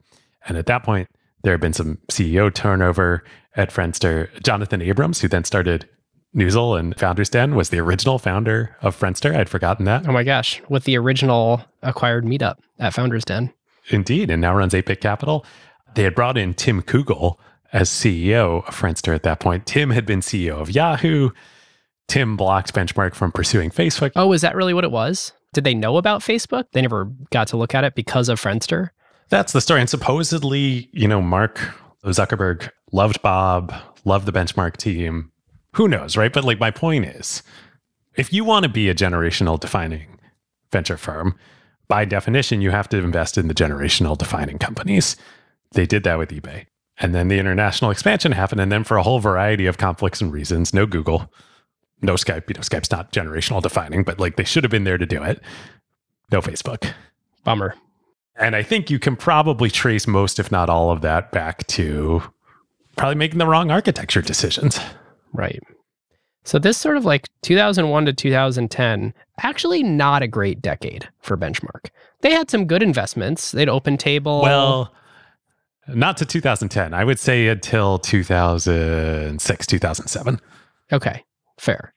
But if we look at the biggest wins out of that period, it's probably OpenTable, Zillow, Grubhub. Instagram wouldn't have been yet. Nope. So that's probably those three that we just mentioned. Yeah. So finally, after all this, and I don't know if this was before or after Excel doing Facebook, but right around the same time, legend has it at one of the Menlo Park Monday partners meetings, I think it was Kevin Harvey who finally kind of just said what probably everybody was thinking at that point in time of guys, why are we doing this? We don't need to be wandering in the woods. Can we go back to focusing on what we all actually want to do here, which is invest in California with the right size funds, do early stage, focus only on the game on the field and not do all this? And kind of, supposedly one by one, everybody's like, yeah, actually, that sounds a lot better. I mean, this is after that article came out in Bloomberg that I think is pretty illustrative of the time. It was in 2000, and The title is Still the Benchmark to Bet On? And it ends in a question mark. I mean, it's funny because like 2000, this is still very early in their wandering in the woods years of everything you're talking about right now, but it raises a lot of the right concerns. Yeah. And there's a great quote in there that I'm sure everybody involved regrets, but I think it was Mark Kwame from Sequoia. Yes. Yeah. About, does Benchmark have the technical prowess to, relate to the next generation of founders? That was a good dig. Like, hey, they're not technical, and how are you supposed to work with technical founders? It was a good dig. The other screw up that they had is they really started changing strategy on their core stuff too. They did a late stage mezzanine investment in 1-800-Flowers that was not a good investment right before their IPO. Why are they deploying capital into that? They had $1 billion fund. They had to put that money to work. Yep. To get on to the next one. So, again, the benchmark roller coaster continues. It was up, it was down, it was up, but now it's down again. And this kind of thing is why you need to treat the partnership with such delicacy. This is where the relationship stuff really matters, where you need to have built that foundation of safety and trust so that you can call each other on, hey, we got to like massively unwind a huge thing that we did here as a partnership and not take it personally and know that that person is thinking with all of our best interests in mind and not thinking less of me as a human because of it. Totally. And that happens. So kind of that 2004, 2005 era, post Facebook, they do that. They spin off Europe. They spin off Israel. Becomes Balderton, and then Michael Eisenberg goes and starts Aleph in Israel, both of which have become great funds. Yep. We didn't talk to either of those teams, but I would imagine they're, hey, like they exist. They're great firms now because Benchmark helped set them up. So, it's not like this was not any value creative for the world. It just came with some real trade-offs. Right. So around this time, the first actual wave of retirement, of stepping back of some of the original partners happens. And this is the test, right? Are they actually going to take no further economics? Are they going to live up to the founding principles? They were on the other side of that table at this point 10 years ago. And they've now been wildly successful. They've had ups and downs at Benchmark. It's time to refocus the firm. What are they going to do? And they do it. They actually do it. They resist the temptation. David Byrne and Andy Ratcliffe, and they had brought on another GP during that period, Alex Palkansky. In the 2005-2006 fund they raised then, they all step back and they don't take tail economics, meaning they're out of the management company, no longer formal decision-making power in the firm. The current ownership structure of the management company transfers to the current GPs, and they don't take carry in the new fund. They keep working, keep having carry in the boards that they're on from the old funds. And they're LPs. They're big LPs. And they're big LPs, yes, in the future funds going forward with their own personal money. But they actually make a clean break. They do the transition that they had asked for so many years ago. So what's the GP group look like at this point? So at this point, heading into Fund 6, or in the mid-2000s, the lineup is Bruce, Bob, Kevin, and Bill. So we're down to 4. And 3 of the original founders plus Bill. Still like a very good lineup, but you probably need some more firepower to really pursue what you want to do here. Well, and kind of like what you were mentioning in the 1996 recruitment, where they went and got Dave Byrne, the spree of recruiting that they go on here to inject a little giddy up back into Benchmark, they go and get hitter after hitter after hitter. It is the most impressive lineup of venture capitalists to all suddenly join the same firm. This retrospectively feels like the heat, but none of these people were these people yet. No, and Peter Fenton is the first of these new blood to come on board. He has a quote at TechCrunch Disrupt 2020, many years later, talking about this. And he's asked about Bill and his time in this period at Benchmark. And he says, Bill, like me, isn't a founder of Benchmark, but in a sense, we have acted as though we were founders of Benchmark. And this is a refounding of the firm with the blessing and direction of, not direction of what to do, but like the prescription from the original founding group to go forth and do your thing and figure out what's going to work now. Yep. And in many ways, it's just back to basics. It's back to basics, but it's back to basics in a way that makes sense for the moment. So what did they do? Peter Fenton is the first person to come on board. And Peter joins from Excel. Which had just done Facebook. And Peter wasn't directly involved in the Facebook investment, but was part of that relationship in D-Day. The other thing about Peter that we heard from folks talking to was at that time, the existing group of GPs at Benchmark, and in particular Bill, they found that, as they were going and meeting companies, everything that they would get interested in as they were going around the valley, they'd show up and Peter had already been there. It's like, they saw him coming out the door. He was one step ahead of them in all of these companies. Peter has an interesting background. His dad is Noel Fenton, who was an entrepreneur and then founded Trinity Ventures, the venture capital firm Trinity.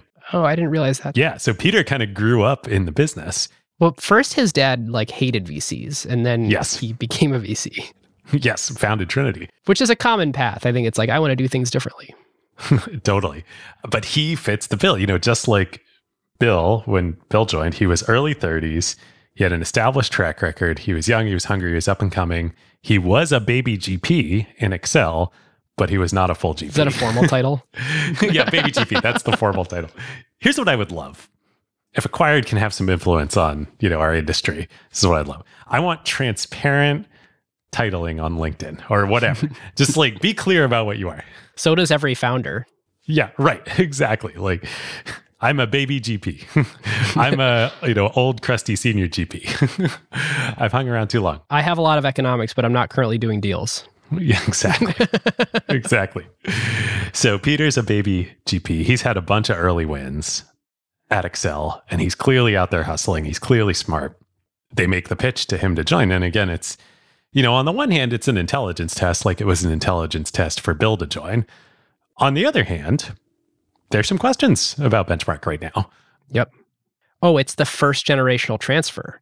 It's this is a firm that had one big win and some other wins in that fund. I mean, look, if you 90x a fund or whatever, and only 40x of it comes from one company, clearly you had multiple winners. But one fund that was really great, and it's been a tough several years, and a bunch of those people from the big successful fund are stepping away. Bill Gurley hasn't become Bill Gurley yet. And so what am I joining? And how certain is it? So those are the questions on the Benchmark side. There's a massive question for Peter on the Excel side. Let's take off the table whether Excel made a counter offer for him to be a grown-up GP or not. Whether they did or didn't is irrelevant. He had GP economics, even if they were baby GP economics, in the Facebook fund. And he's walking away from that to join Benchmark. Wow. Yeah, that's not an intelligence test. That's an emotional decision. That's a gut check. Do I really, really believe in this sort of refounding of Benchmark, this refocusing on this model? Do I think it can work? Do I think Bill and I and other people we recruit can bet on the future here, and it'll be worth me walking away from Facebook fund economics? Yep. So he does. So he takes it. He takes it. I think he's probably pretty glad he did. It becomes a great decision for everybody involved. In short order, Peter goes on to do Twitter, Docker, Zuora, Hortonworks, New Relic, Elastic. He brings Brett Taylor of Google Maps and then Facebook fame into Benchmark as an EIR. They do Quip together. Yeah. And Peter Fenton had been an investor in FriendFeed when Brett Taylor started that before Brett sold that to Facebook. You're right. That is how he made the journey from Google and Google Maps to Facebook. Yes. And unbelievably, Brett has gone on with the Quip acquisition by Salesforce to become the president, co-CEO of Salesforce with Mark Benioff, and also is the chairman of the board at Twitter, who is the central spokesperson for this ongoing lawsuit with Elon Musk. Wild. The Brett Taylor universe is unbelievable. The Brett Taylor cinematic universe. Yes. I love that. I don't know which Avenger he is, but he's one of them. Yes. Okay, so Peter is new partner number 1, kind of coming in the next slot after Bill. Who's next? Next is Mitch Lasky, who Mitch, I think, is really like super under the radar and kind of a unsung part of what comes to be the Fab Four era. And they truly are. The analogy is the Beatles here. Mitch had been founder and CEO. He had been a games industry guy. He worked in the games industry his whole life and then founded and was CEO. He started a game studio? Of a early mobile games company called Jamdat that Bill had led the Series C in and was on Mitch's board. And it was super random that Mitch, he was later in his career. He'd been a founder. Like, he didn't like VCs either. Like, why would he do this? Why would they recruit him? So Jamdat had gone public and then had gotten acquired by EA in short order during this period where Benchmark didn't have a lot of wins. It's the plight of all good games companies. You get acquired by EA eventually. Indeed. Trip. What a great episode we did with Trip back in the day. Yep. So Mitch had actually sort of purveyed over one of the bright spots for Benchmark during that era. And Mitch, criminally, so few people aren't familiar with him. He just went on Patrick's show on Invest Like the Best. Great episode. You got to go listen to it. Like, if you want to understand Mitch and why he's so special, go listen to that episode. Games investing, but also just broadly why you would want him in your partnership. And I got to work with Mitch on the board of a company called PlayFab that was started by James Gortzman, who's now Andreessen Horowitz's gaming GP. It all comes full circle. Small world. But he joins next. And Mitch would have some incredible wins in these coming funds, not just in gaming. Gaming, he would do that game company, which is under the radar, but is doing incredibly well. It's literally called That Game Company. David's not like forgetting a word here. That is the name of the company and several other gaming investments, but also Snap, Discord, big time wins. Mitch joins next. And then the final member of the Fab Four gets rounded out. They recruit from Facebook. And this is still when Facebook is a private company. Leaves Facebook as a private company, having been employee number 5 at Facebook. And before that, employee number, I think, less than 5 at LinkedIn, Matt Kohler. Matt Kohler is the single best person at understanding consumer social products and maybe all consumer products and maybe all consumer psychology in the entire world. He's super smart, understood, but like, he was there. Like, talk about knowing the future. Don Valentine knew the future because he had been at National Semiconductor and, worked with the trader estate and all that. And like, he knew what was going to happen. Matt had been at LinkedIn and then had been at Facebook. Like, he knew the future and just had this fundamental unfair advantage over everybody at that point in time. And he also got all of these new folks, and Bill got what AWS meant for the industry and Series A investing and the difference between formation stage and seed investing and investing in data and traction. Yep. Matt is the person who we have referred to on previous episodes when Kevin Synstrom was negotiating to sell to Facebook. And due to the court documents, there was a conversation leaked about Kevin strategizing over AIM with a very strategic advisor about how to position the sale to Facebook. And of course, who would know Mark Zuckerberg's psychology and what Facebook would and wouldn't do better than employee number 5 at Facebook? And Matt Kohler, of course, is that confidant. And he also has one of my very favorite lines that I, before doing this episode, had assumed was a truism of venture all along, but I now realize was a specific moment in time truism, that something had changed, which is, he says, our job as venture capitalists is not to see the future, but to see the present very clearly. And that all of a sudden became true at that moment in time, thanks to AWS, thanks to the Facebook platform, and where you could now do these Series A's, these still early stage, quote unquote, investments, where there was no product risk, there was no adoption risk, there was no market risk. You were still looking at early data, but you could look at an Instagram, you could look at an Uber, you could look at a Snap, and you could look at the data and you could say, my God, this is working. Yes. It is awesome watching 10 and 15-year-old videos of Matt on stage at conferences talking and just basically being 10 years righter than everyone else. He has a quote, I think he's on stage at a TechCrunch Disrupt with maybe Mike Arrington, in 2011-ish. And he's like, I don't think anybody understands mobile advertising. This is going to be so huge. This is much more like TV advertising. Everyone thinks it's going to be less valuable. I think they're all wrong. The primary thing you have to understand is this is basically a TV where we can take over the whole screen. And then it's enriched with all this other data and all this other location. And people so misunderstand the potential of mobile advertising. And of course, mobile advertising would go on to become an enormous market. And he was very right about that. I've never met Matt, but in the countless hours of him speaking at various things that I sort of watch, he just has the demeanor of a beetle. Well, I think they all were at this point in time, in this era. They genuinely were. I mean, let's talk about, so Fund 6 is sort of the transition here. Wait, Matt didn't have a background in venture. Do you know if he was like a big angel investor? I don't think so. I believe he had always wanted to get into venture, but, and Mitch didn't have a background in venture either. Both of them actually were. We talked about the benchmark spec for hiring a GP. The best way to be reasonably confident in someone's ability to be a good venture capitalist is someone who's already been a good venture capitalist. Right.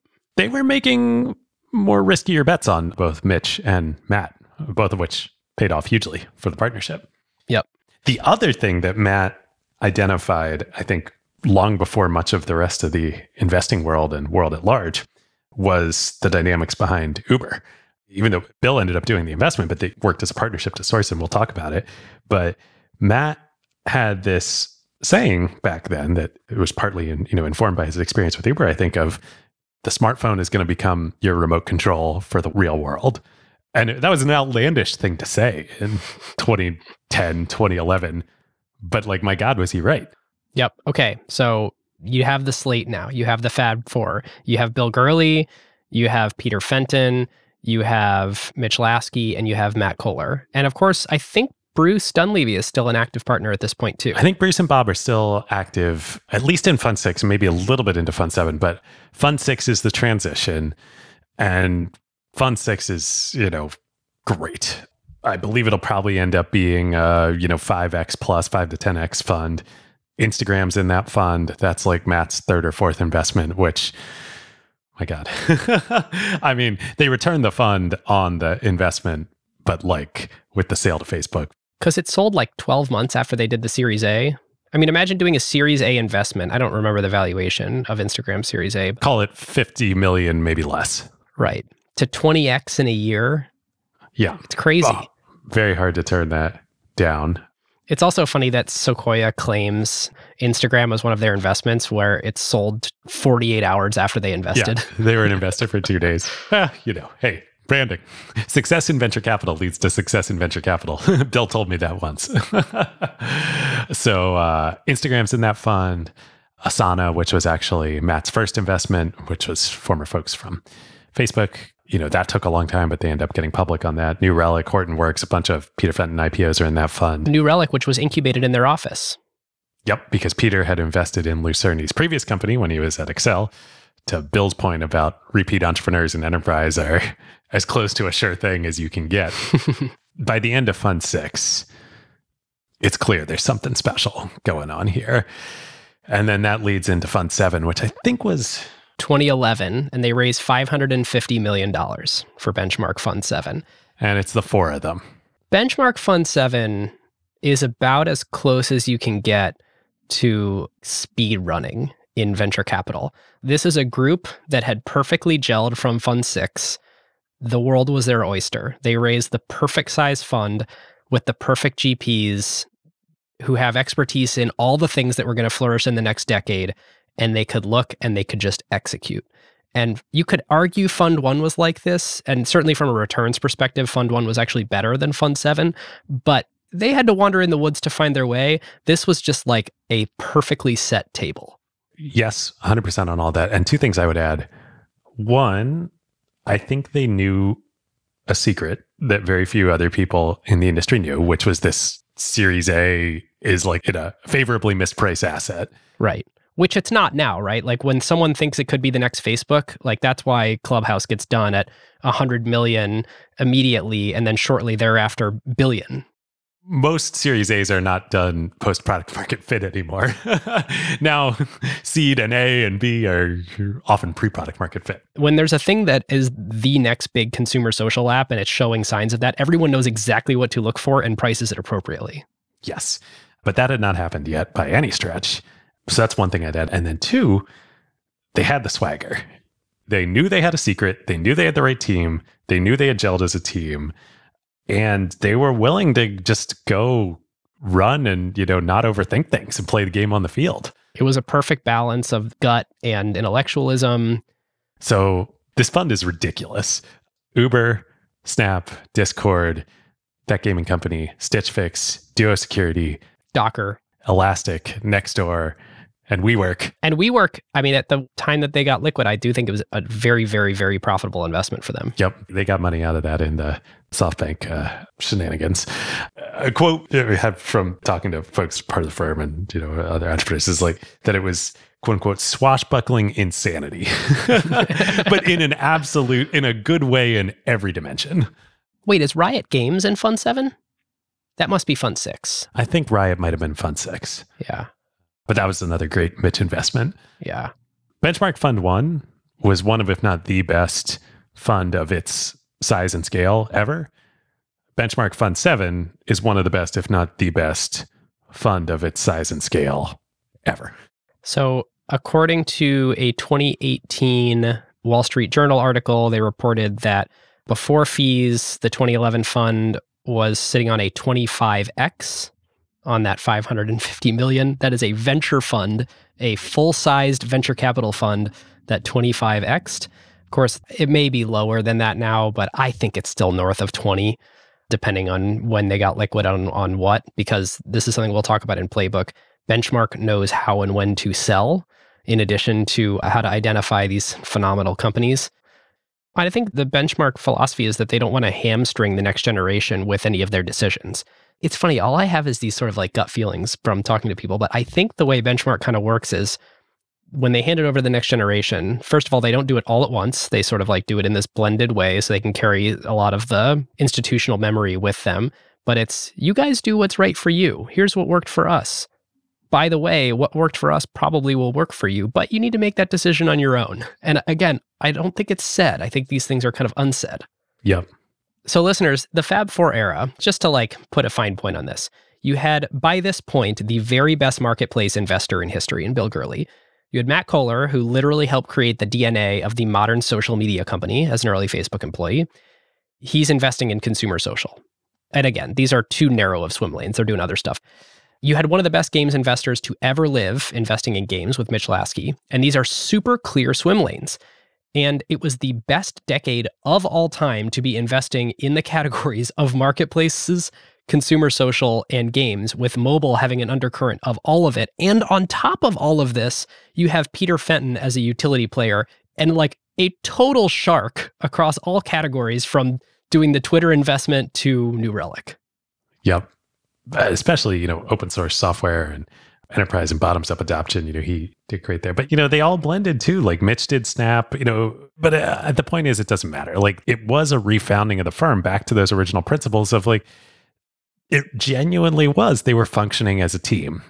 Matt found Uber, but Bill was the right board member. And like, we'll talk more about Uber in a minute here. Yeah, let's do that. Because I think so far this has been the Benchmark Glory Fest. And I think the takeaway is overwhelmingly positive here, but let's continue to paint some of the trade-offs and some of their tougher moments.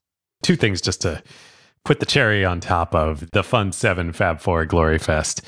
In March of 2015, which really was like kind of the apex, I think, of this era. Ironically, after Eric joined, so there were 5 at this point, but Eric had just joined, Eric Vishria, who we'll talk about in a sec. But Forbes comes out with this article. Man, I remember this article. It's just like, it'll always be seared in my memory, working in the industry, I was post GSB back at Madrona at this point in time. And like, this article comes out in Forbes called The Benchmark Way. 5 partners, because it was 5 at this point, Eric had joined, who make other VC firms look outgunned and overstaffed. And it was just this chronicling of the Fab 4 era and all these companies we've talked about. Like, everything they touched turned to gold. We listed all those companies that are all, other firms would kill to have 1, or maybe if they were in their wildest dreams, 2 of those portfolio companies in their funds. And they had like 12. And they own like 20% of each of them. Yes. It's not like they're like cutting little checks here and there. On average, each partner takes 1 board seat per year. And when they take a board seat, They invest at the Series A and they own 15, 20+%. In those days, I mean, I think it was 20 plus, 20 to 25. Yeah, pretty wild. Yeah, wild. All right, so we talk about Uber? Yes. Yeah. Well, that was a journey. And ends up being the bulk of the returns in Fund 7, even amongst all those great companies. In 2018, when that Wall Street Journal piece came out, their holding in Uber was worth $8 billion. So that alone would have 16x the fund. And I think at that moment, they sold some to SoftBank in a transaction at that point in time.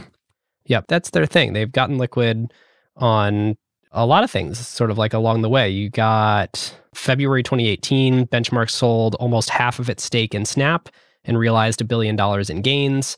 Somewhere, I don't know the time frame exactly, but Benchmark sold $900 million worth of Uber shares to SoftBank, and at that point still owned $7 billion as of 2018. Well, and to rewind to Snap for a minute, Benchmark, I think, was instrumental in encouraging, pushing Snap to go public as soon as they did. Remember, we did that whole episode way back in the early days of like, holy crap, Snap is going public after like 4 years of existence. That's crazy. Right. There was a whole structure. It's all in the SEC filings of Evan got a massive $600 million plus bonus for a successful completion of an IPO. They're very good at this. Yes. Even this knowing when to sell thing, WeWork, they sold a lot of WeWork shares to SoftBank, and I think it's actually still part of some ongoing litigation where SoftBank didn't want to complete that transaction. But as an aside, actually on WeWork, I was watching a video with Peter Fenton, and he said, we were involved with WeWork. That guy was as pathological as you could possibly imagine, and then go further. The stories would blow your mind. I almost feel like we're just not going to get into WeWork on this episode. We did that whole thing with Dan Primack. Yeah, no. That's not the point of this episode. You can hear about that elsewhere. We should definitely, though, talk about Uber. Yep. All right, Uber. So famously, Gurley had been studying the space, had been looking at, did you look at Taxi Magic? Taxi Magic, we talked about it all on our Uber episode. He had literally been searching for this company. He tried to get Taxi Magic to become Uber. It didn't happen. So much great history. Go listen to that. The original Uber pitch is actually Garrett Camp coming in and pitching the limo thing, and Travis isn't CEO yet. And then finally, Travis gets in the seat. There's some product market fit. It seems to be happening. Benchmark invests. Gurley joins the board. 2011, I think that happened. 2011, a $10 million Series A at a 10 or 11 at a $60 million post-money valuation. And one of the first investments out of Fund 7. Yep. There's some such great fun stories of that era that I think it's just fun to think back on a happier time in Silicon Valley and show the sort of swashbuckling insanity of Benchmark at the moment. They knew they wanted to do the deal. And so before, the final sort of partner meeting, Travis was pitching at Sequoia right before, and Uber was active in San Francisco, but wasn't yet active on the peninsula down on Sand Hill. And so he had taken an Uber down from San Francisco to all the firms on Sand Hill Road and told the Uber, hey, just wait for me. Nobody else is going to call you here. The Benchmark guys knew what was going on. While Travis is inside at Sequoia, just up the street, they call the Uber away. So then Travis has to literally run down Sand Hill, which if you've been there, it's like a quasi highway. There's multi-lane, anyway. Then after they do the deal, they send him a pair of Nikes as a joke. So anyway, fun stuff. And then right after that, Travis goes on J. Cal's show on Twist, one of the best Twist episodes ever, episode 180, and talks about the deal. And is that where he talks about the Michael Ovitz episode too? That's where he talks about Ovitz.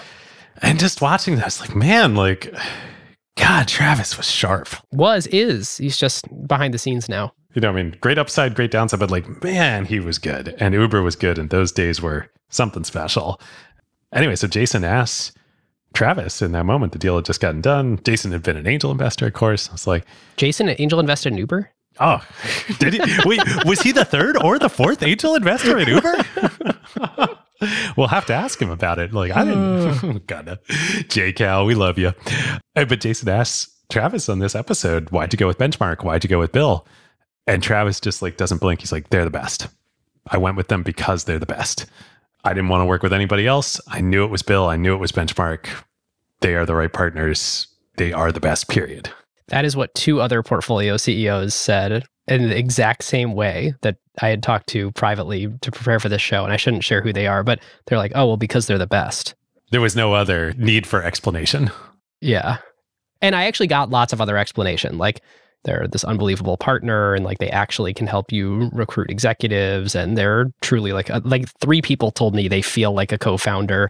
Oh yeah, we can get into all that in analysis, but oh man, the Uber day, it really was fun. I mean, I'm so nostalgic and wistful now. Like, God, those days, remember those days, 2010 to like 2015, like for the whole industry, it was just a different time. So much happier. Feels like it, right? And I'm trying to figure out, is that because there was was tech like intrinsically better then, or did we just not think about the downsides? No, we just didn't know. I don't think anything was actually different. It was still early. Yeah. And frankly, like there weren't enough hooks in most products yet to make you hopelessly addicted. Yeah. The sophistication of applying all the behavioral psychology and the machine learning that applies a lot of the models to like just the ruthless execution of capitalism, I don't think we realized it yet. And it was just much more nascent. Of which Uber, yes. becomes a prime example. Yeah, I mean, y'all know what happens. It's interesting, right? Like, so what's the right way for us to talk about this? So there's a thing that we should definitely talk about on the Benchmark episode, which is Benchmark, with their board seat on Uber, ends up suing the founder along with a group of other people. Give me the 60 seconds on how we got to that point. Uber had a lot of bad stuff that all sort of happened seemingly all at once. Delete Uber, but how did we end up in a situation where shareholders were all looking at each other going, we need to replace the CEO, otherwise the company will destroy all the value it's created? So I think there are multiple threads to explore here. One, all the reasons I think I'm wistful for 2011, 2012, when things were just simpler and happier. Uber, I think, was, it was at the forefront of all the stuff that made now a less wistful time, everything you said. And some of those were the company's fault, and some of those were Travis's fault, and some weren't. You look back at delete Uber, that was just an absurd situation. Uber was trying to do the right thing. Yes, but that was an example of a company that, how luck is about maximizing the opportunity for good fortune to happen to you? This was the opposite.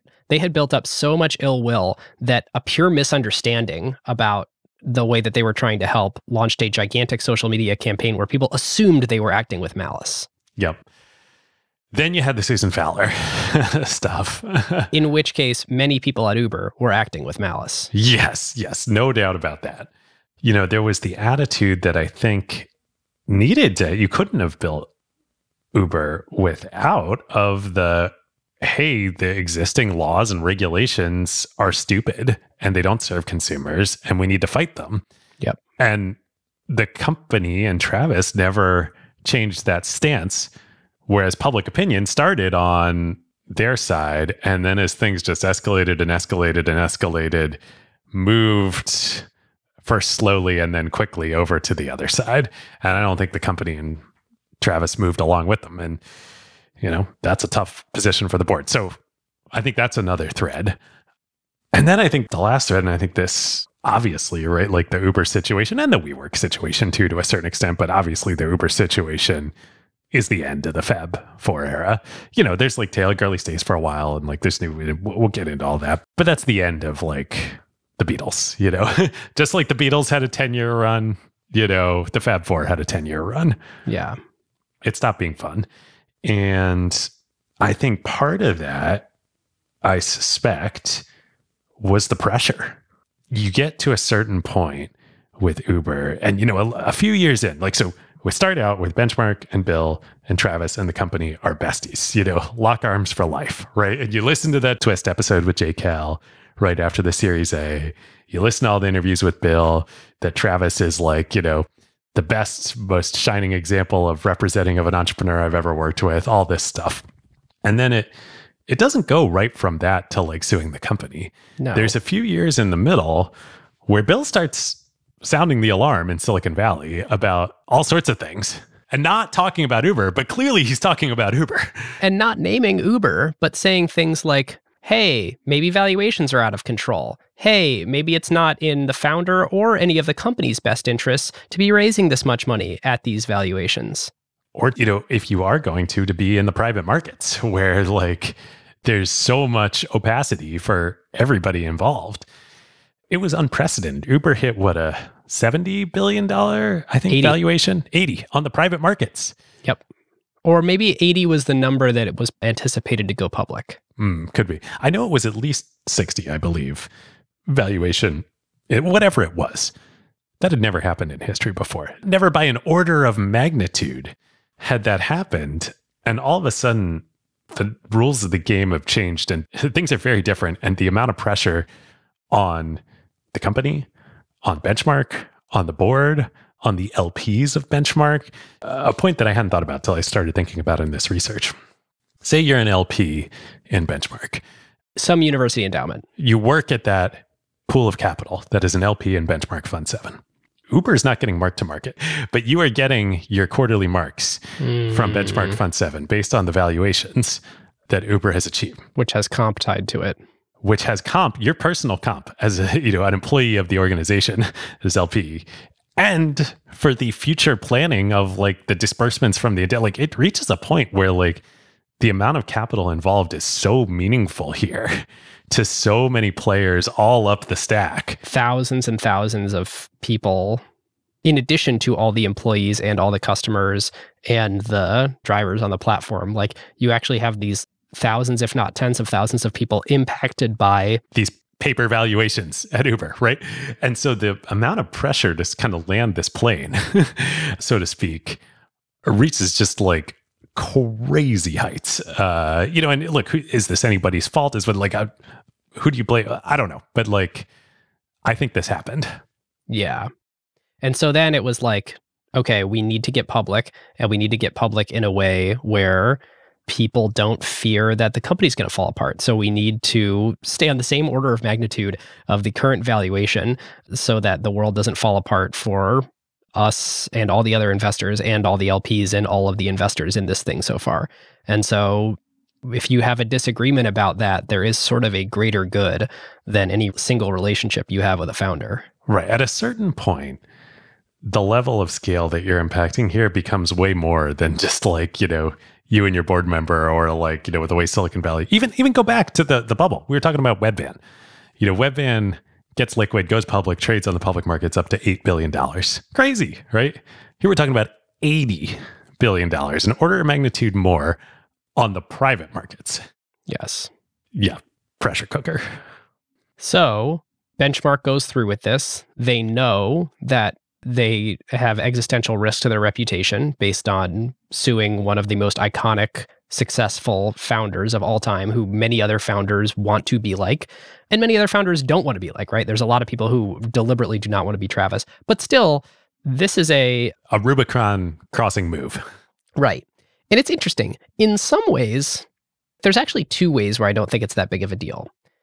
Let's start with the one that's more arguable. So getting sued by someone that you've signed a very heavy contract with, people talk about it like, wow, no one will ever do business with them again. That is a thing that's like sort of unique to startups and venture capital. There are lots of other agreements and lots of people who do business together where like, if you start doing ill will by the other party, there are lawsuits. I don't know why everyone made it out to be this big deal of like, because Silicon Valley runs on trust and love and sunshines. If you raise a big debt pool and then you don't use the debt pool for the intended purpose, well, like the LPs in the debt pool will sue you for that. You don't have to look very far. Look at venture capital's cousin, private equity. Right. And like, nobody would bat an eye here. Not that I would ever want to be in that situation, and not that I would ever take any of the first 10 steps that get you to that situation, but like, it always struck me as like, people are getting really holier than thou around like this Rubicon of a lawsuit. Then there's the second thing of like, okay, did it actually impact them as much as sort of people projected that it could? Was this really an existential risk? I think the answer is no. Yeah, I think the pretty clear answer is no at this point. Yeah, I think it's definitely a tool that gets trotted out. If you already have all these other things stacked against you, like Benchmark doesn't have a platform team, and like, Oh, we haven't even talked about that yet. And on top of that, they sued Travis. Remember that? It's like the cheapest shot you can take, but it's a shot you can take. And you can bet that people take that shot when they're competing for a deal that's really an important one. I think pretty unambiguously at this point, both in my opinion and just looking at what's happened in the intervening, God, it's been 5 years since then. The answer to that, like, does this meaningfully negatively impact Benchmark is no. Directly, no. And probably hasn't, but there's some question around, is there some pajama pitch moment where they're not getting to see something because of this move? It's probably not this move. I don't think it's happened yet. But, startups take a long time to mature, and we don't know what they didn't get to see and why, and so who knows? Yeah. So directly, the answer in my mind is clear-cut, no. Indirectly, yeah, very little doubt in my mind that this precipitates the end of the Fab 4 era. Yeah. That's probably the biggest value destruction. This is the Yoko Ono moment. It causes people to retire earlier than they otherwise would have. I don't mean to blame Yoko, but whatever your pet theory is for why the Beatles broke up, this is the end of the era. Yeah. Dude, I watched the documentary. It's because Paul was full of himself. That's the reason. Amazing. I haven't watched it yet. I gotta go. We've been doing too much research. It's so good. So, all that comes to a head in 2017 into 2018. 2018, they do Fund 9. Matt and Mitch step back at that point. Bill sticks around for one more fund cycle. And then, of course, probably everybody knows at this point, certainly if you're still listening at this point, Bill has stepped back now at this point, and Peter is the only current active GP from the Fab 4 era. So what's Benchmark today? Well, flashback. To start the answer to that question, we got to go back to 2014 when they bring on another non-spec GP. Yeah. An operator, a CEO. We are, of course, talking about the one and only Eric Vestria, who you introduced me to in 2013, 2014 when he was visiting Seattle. We all got drinks together. Right. That's right. We went to, what was that great bar? I don't remember. Somewhere in Pioneer Square in Seattle. In Pioneer Square, yeah. And Delicatus. Yes, that's right. And at the time, I was like freaking out because I was like, oh my God, this was the guy with Ben Horowitz who did LoudCloud. I had just read The Hard Thing About Hard Things, and I was like, oh my God. So fun. It is incredible, the fact that he worked with Ben on... And Mark, yeah. He was VP of Marketing. LoudCloud and Opsware, and then ended up at Benchmark and not Andreessen Horowitz. So he joins, and kind of quietly, Eric, for anybody who knows him, is sort of an understated guy. But total class act. Like, fits the Benchmark, understated, classy, always go above and beyond, be, incredibly responsive, courteous. Like, that's like despite being, I'm going to say this in the most kind way possible, a killer, he has all those characteristics too. He's so sharp and so kind. Yes, all the above. Sort of quietly in the midst of all this, of the transition through the setback half of the Fab 4 era and now into the new era, Eric's just killed it. There's no other way to put it. His first deal was Confluent, Series A, $7 million at a 24 post. Company's trading at a $7.6 billion market cap today. Then he did Amplitude, he did Benchling, he did Cerebras, one of our pet favorite semiconductor companies out there now. Yeah, he fit right in. So you've got Eric. So now in 2017, really kind of in the midst of all the Uber stuff going down, Benchmark brings on another general partner. In some ways, actually, like the very perfect Venn diagram hybrid spec, if there ever were a spec for a Benchmark general partner. And in other ways, the most different general partner that they've ever had at Benchmark. They bring on Sarah Tavel. Good friend of the show. Good friend of the show. The first woman investor and ipso facto GP at Benchmark ever. She worked at Greylock before. She scouted the Pinterest investment and then famously went and worked at Pinterest and helped scale the company. Well, that was when she was at Bessemer. And this is why you're right. Bessemer to Pinterest to Greylock. Sarah, in so many ways, is like, literally, I think if you were to ask Dolly to paint a picture of a Benchmark GP, it would come out looking exactly like Sarah because she started her career in venture as a junior analyst at Bessemer, at which she sourced Pinterest, which was a very non-consensus deal at the time. She then goes and joins Pinterest as a very early employee, spends years there helping scale Pinterest and working with Ben, the CEO, and building that company. And then she goes to Greylock and joins Greylock as a baby GP. I love that you keep using the baby GP. Hey, I didn't make that up. We heard that in the research. Not about Sarah, but about Peter. So, I mean, literally, like, I can't imagine a more qualified partner to join Benchmark. And in some ways, she's like the Bill protege that sort of takes his place afterwards. She does a lot of consumer. She does marketplace investing. She's very analytical. She's a big frameworks thinker. She writes a lot. No one's a clone of each other, but you can sort of see where Sarah's swim lane sort of emerged from when they were thinking, who do we need someone like? Well, here's the other interesting thing about Sarah and why I think she's a great, fit everything we've talked about at Benchmark here. Yes, you're totally right. She fits that swim lane. But do you know what her first investment was at Benchmark? Ooh, I do not. The very first investment that she made after she moved over from Greylock and joined Benchmark was Chainalysis, which does not fit any of those categories and was a very, very non-consensus deal to do in the middle of ICO crypto winter in 2017, early 2018. She did, I believe, the Series A, and Benchmark, I believe, owns a meaningful part of that company, which is currently valued at $8.6 billion. That's the most risk-adjusted way to do crypto. It's like buy the enterprise security analysis tool. But I think it's so funny, it really it's a great really bet. Just fits the Benchmark. She fits Benchmark, and that investment of hey, knowing a secret, right? Yeah. That other people aren't willing to recognize, making a correct non-consensus bet. Yep. You keep saying correct non-consensus, and it's funny. All of the Benchmark partners, or at least some Benchmark partners from every generation, reference that Howard Marks axiom very often. And this is awesome because we just had Howard and Andrew on the show. But Andy Ratcliffe says it, Bill Gurley says it all the time. Of course, in order to make money in investing, you have to be both non-consensus and right. And I have heard another addendum to this from a Benchmark partner that I thought was pretty interesting. Ooh, do tell. You want that to be true when you make the investment, but you don't want to be very non-consensus for long. You want to quickly I know who told you that. consensus and right. You just don't want anybody to see it until you make that bet. But you don't want to make that bet and then be sitting there for 5 years still non-consensus. Knowing the personalities involved, I can tell you exactly who said that, but we will protect their identity to protect the guilty here. But it is a great point, and it is the point that I wanted to make in regards to eBay.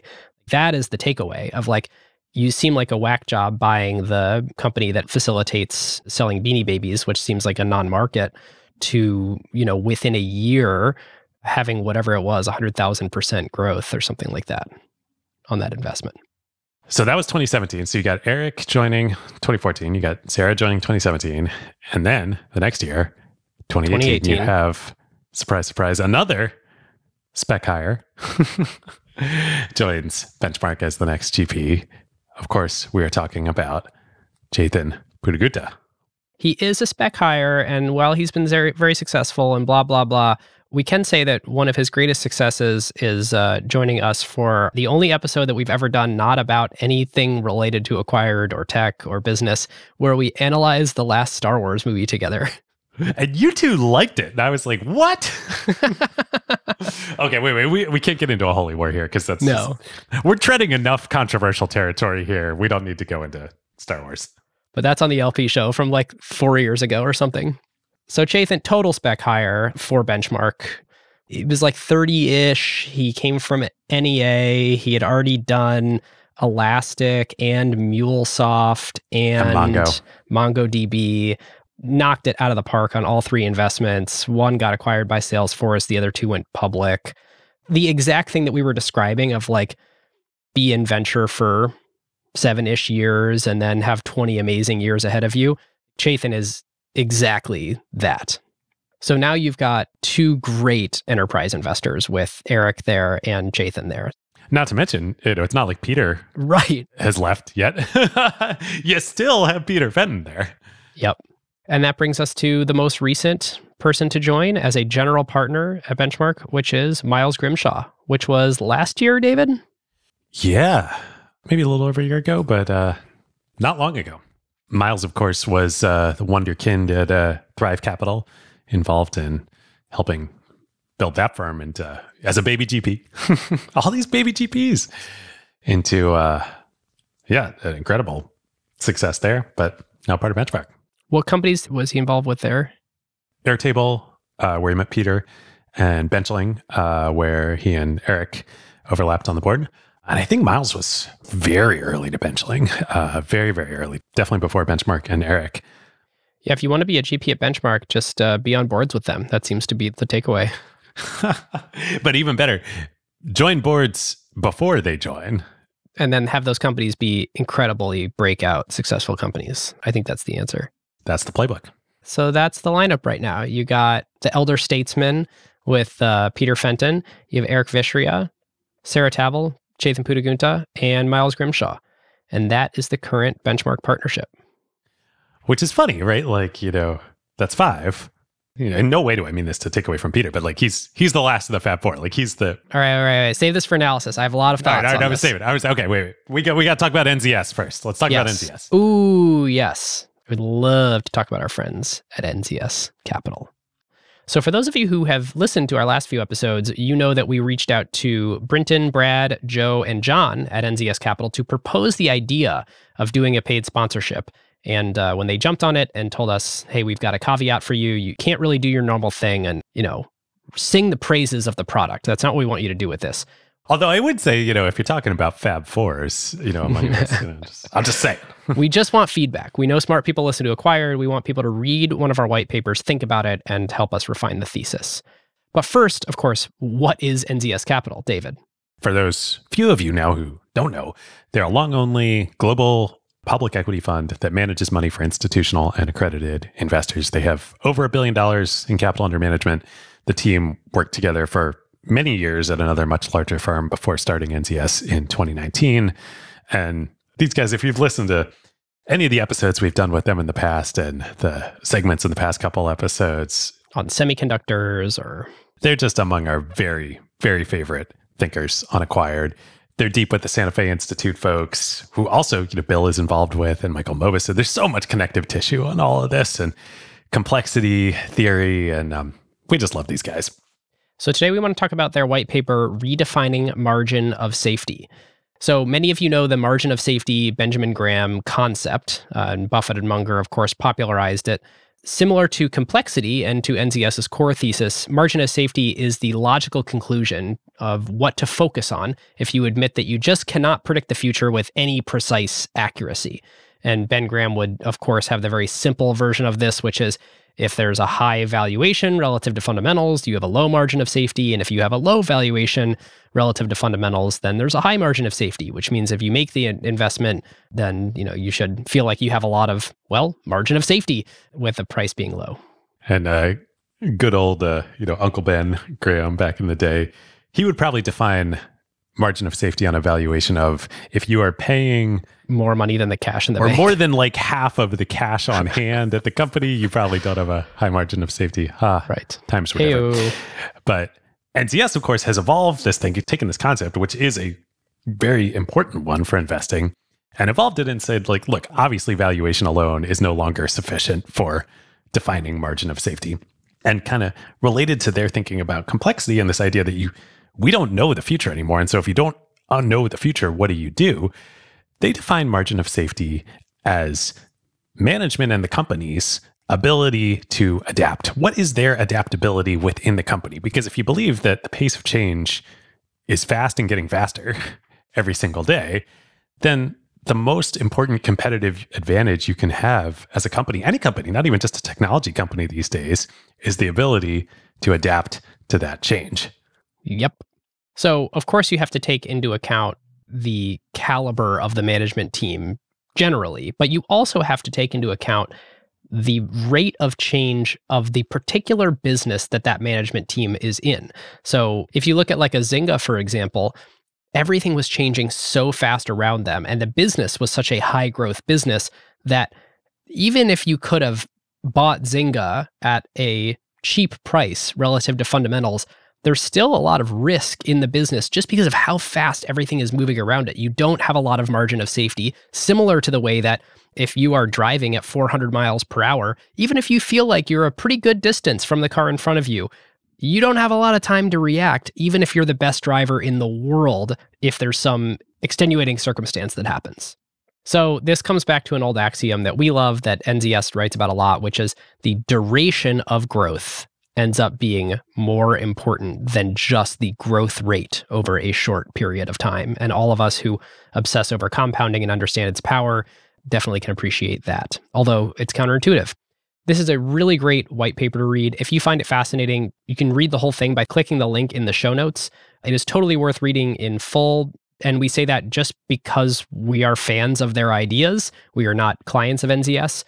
But as I mentioned, they really do want feedback. So of course, you can read the white paper and then send them email. And I think their emails are on the front of the white paper. But even better, we did a Zoom call with them a few weeks ago, and we're going to do another one because it was really great to get so many of you together to discuss these topics with the authors themselves. So click the link in the show notes. We're going to be doing this in early October to talk about all of these ideas together. And there'll be a link there to add that to your calendar. We'd love to see you there, and thank you to NZS. Thank you, guys. Okay, David. Analysis of Benchmark Capital. This is like a hell of an undertaking. Is it Benchmark Capital or is it Benchmark? I know they used to say Benchmark Capital. Well, the entity itself is Benchmark Capital. At least their goofy website.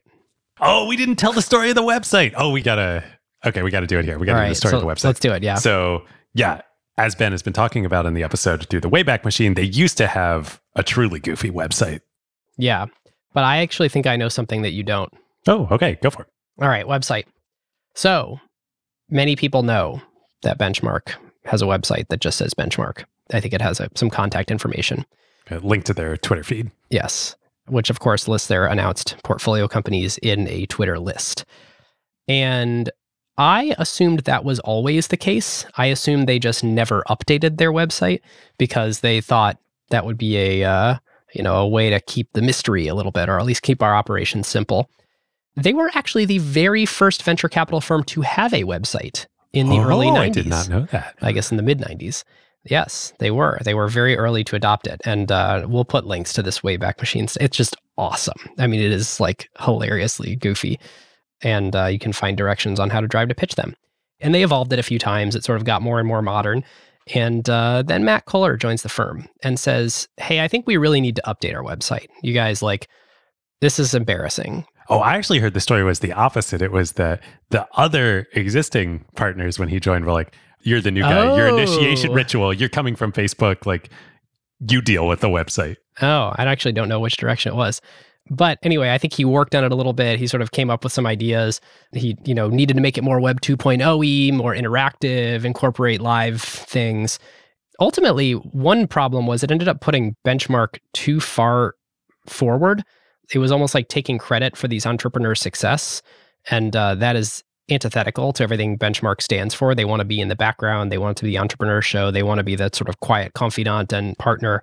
And they think that the best founders will be attracted to the idea that they're not taking credit by featuring those companies on the website, which I think is sort of an interesting rationale for it. I think what really happened, or at least what also happened, is Matt was showing it to the rest of the partnership in these early revisions and got a whole lot of feedback and a whole lot of opinions.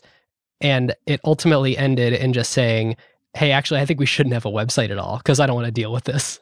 Which also ended up brilliant because it totally added to the mystique, especially in that Fab 4 era. So great. All right, let's land this plane. So let's talk about power. I think that's a good place to start it before we get into playbook. Great.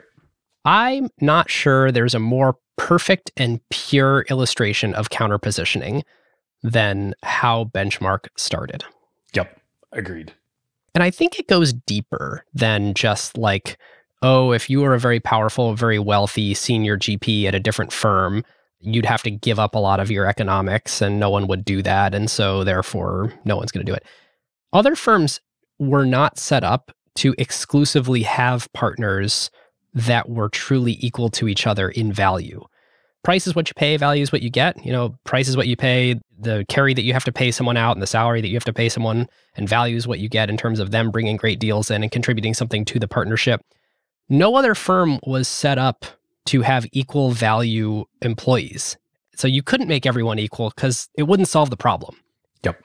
So every other firm couldn't do this. Now, it doesn't mean that this is better, but it is for sure that no other firm was set up to actually do this. 100%. And I don't know where this falls on this, but there's also, because of everything we talked about this whole episode, because of this all-star team dynamic of like, for this model to work, everybody has to be an all-star and has to bring it all the time. And you have to be committed and capable of being the best on the field. It's also a barrier to entry to other firms starting and copying the model. Like, sure, you can try and do that, but like, you got to be the best. And other firms have. Lots of firms out there have equal partnerships and no associates, but none of them have 25x to $500 million fund. And so it's almost like every decision you make is very risky because once it falls apart, it's done for good. Yep. Because you're not going to go attract the next Bill Gurley if you've been mediocre for a couple funds. The next Bill Gurley doesn't think that the other partners are... Exactly. Yeah. Exactly. So I think one funny thing is realizing how much this sort of faded away. When you're an upstart, you need to be really loud and overt about this stuff. And when you're on top, you can sort of let the community speak for you, which is what they do now. But I love this from Benchmark's 1997 website. This just like says it in prose. Many venture firms recently raised mega funds. They're actually laying out, here's why you should go with us, not other firms. But the numbers in this are really funny. Mega funds capitalized at more than $40 million per partner. This can lead to an overextension and a lack of accessibility and responsiveness to portfolio companies. Some investors have been known to hold as many as 20 board seats at one time. That was before people learned the trick of just don't take freaking board seats. I love that they just were like, oh, I don't know, like, let's just type this all out. Well, that was, back in that era, that early, like everything we talked about at the top of the show, like these guys were pirates. It was great. I love it. Totally. There's another interesting quote in there where you can really hear Dave Byrne's background coming from executive search and being in a like very services forward business. That was not the common belief among venture capitalists at that time. The belief was we walk on water and people would be happy to work for us and take our money. And I think Dave Byrne really brought this like we are service providers mentality to it. And I think that's also very Bob Giggle. That ethos, I think they all shared that. Good point. So it says, Benchmark is structured to provide a high level of service with maximum investment flexibility. Our capitalization of $20 million per partner allows for an average of 6 board seats and ensures the right level of partner attention and support regardless of investment size. It's so funny that they felt the need to spell all this out. I know. Today, you would never write this. It'd be like, if you have to tell me this, like, then, right? Right? I love the 20 million a partner too. It's like, well, we could only raise 85 million, and so therefore 85 and we started divided with by 5 partners, yeah. And so it was 15, and a lot of revisionist history. Exactly. But yes, counter positioning, you are so right. This is one of the clearest examples we've ever had. Yes. The other one that is extremely obvious to me is branding. Duh. And the definition of branding is if I hand you an identical commodity with a unbranded or brand B on it, you are not willing to pay as much as you would pay for brand A or Tiffany's. This couldn't be more true. Benchmark and all VCs are in the business of selling American green dollars. And Benchmark's American green dollars cost a lot more. Yes. And I really would want to do the analysis of like, again, price is what you pay, value is what you get. Lots of times entrepreneurs take a deal where Benchmark is asking for more of their company, aka a lower valuation, in exchange for the same amount of dollars. And then the question is on value is what you get. How much should entrepreneurs be willing to... I've talked to multiple entrepreneurs where it's not just lower, it's like the lowest. Right. And they still do it. Is Benchmark's money worth twice as much as a competing term sheet? That might be ridiculous. Is there a 20% premium? Definitely. And it's like, what are some easy ways to sort of like back into this? Because there's the squishier stuff of like, all the feedback we got around it's so meaningful to have them on my board, and we talk all the time, and they're one of the smartest people in the world, and they have these amazing networks, so they can help me recruit this fantastic executive team, and they know the CEO of all these amazing people who could be customers. So like that stuff's like a little squishier, but definitely valuable. The thing that is not squishy at all is it has to be close to 100% of benchmark companies that raise a Series B. Yeah. And so you're completely de-risking your next round of capital by becoming a benchmark partner. And it costs benchmark nothing to have that asset, but they now have that asset because the only people that revere benchmark more than founders are VCs. Are their VCs. So like now that they have that asset, it's like they just get better deals on everything because even when they deploy the same amount of dollars that Joe Schmo VC does, their dollars are worth more because it comes with a great Series B. This is the perfect segue to jump to any other powers we want to talk about. And those are the two obvious ones. Those are the two. Yeah. Okay. Now, here's the question in the current environment. Yes. Totally agree with everything you said. And other firms have had to, Sequoia does their own thing. Andreessen has their way of doing things. There are other great firms out there too, like blah, blah, blah. But like in aggregate, the rest of the industry has had to figure out a way to respond competitively to this. Yes. And in aggregate, the response has trended towards responding to this being that if you take money from benchmark, you are almost guaranteed your next round at good terms. Which is true at Sequoia and maybe Andreessen Horowitz too, and probably Founders Fund. Unfortunately, those people also could lead the rounds. They signal, whereas benchmark can't. Oh, so yes. So here's where I'm going with. The aggregate industry response to that has been, okay, we'll raise more money and then we can also provide you the same thing. We'll just bring the money. Yes. And benchmark has very explicitly not done that. Yes. And part of it's operational. I genuinely do think, it's funny, I came into this research wanting to believe like they create all this mysticism so intentionally. And like, I don't actually think, I think they embrace it. I think they embrace the sort of like opacity and like mystique of benchmark. Sure. But I think most of it actually originally stems from work we want to do and work we don't want to do. And they like only bring partners in who want to do a very particular style and craft of venture capital investing. And those people end up sort of perpetuating the resistance to, I don't want to be a growth stage investor. I don't want to deal with the conflict of a founder looking to me for their Series B or C. Well, and that's when things are going sideways at a company. It's also a conflict when things are going well. I talked to a founder about this where things are going well. And he had a great point. It was like, all of my other VCs have these, growth funds and, they do lots of stage. Like whenever I go to raise a new round, all the conflicts come out. It's like right. Everybody's trying to ram money down the throat, outside investors, inside investors, blah, blah, blah. And benchmark is in a position, I think this is a legitimate point to make, where they can help make the best round come together without the conflict of having to force more of their own money down the company's throat. And where this shows up for a founder is how nice is it to have your board member be someone that you're not pitching. Board meetings aren't pitches because they are not your next round of capital. That is the thing, like with PSL Ventures having a $100 million fund, that is the awesome thing for me is like, we're also not your next round of capital. We aren't going to lead your Series A. And so like you actually get to have a more real relationship. I do think for benchmark, I suspect they've done some bridge rounds here and there, or their participation in a round signals something to the next round investor. So it's not perfect. You do need to keep your lead investor excited about your company, but they definitely have a lot less of a conflict then. Yeah, it's a different motion than just about everybody else in the industry. Yes. I think this is the right point here to say too, obviously we know all of the current generation of benchmark partners, and we've had a bunch of them on the show in the past, and we know lots of folks in the ecosystem. There's always kind of this question with any VC and with benchmark too of like, oh, they say XYZ VC says they're dedicated to the craft and they do all this, but like really, but how can we help? Like that kind of stuff. We've talked to enough people. We can genuinely say like, that's not the case with benchmark. They really do. They do the grit. Like everybody we talk to, like they grind. We've seen it. We've been there. Like they actually do it. It's also the benefit of not having other responsibilities. Like none of them are managers. None of them have any other career aspirations. So they literally can dedicate 100% of their time to their portfolio of companies that they currently work with and the next set of companies they could work with. I also will say it is surprising to me whenever I meet with a benchmark partner how much time they have for me. It feels like a Buffett-esque schedule rather than like a lot of times we meet with people in our racket and they're back-to-back in 30-minute meetings all day. It never feels like that. And I'm like, don't you guys have something more important to be doing? But the architecture of the partnership is such that you can allow for a lot of breathing room in your calendar. Yes. Should they have a growth fund or not? Like, it's a good question. It's an interesting question to discuss.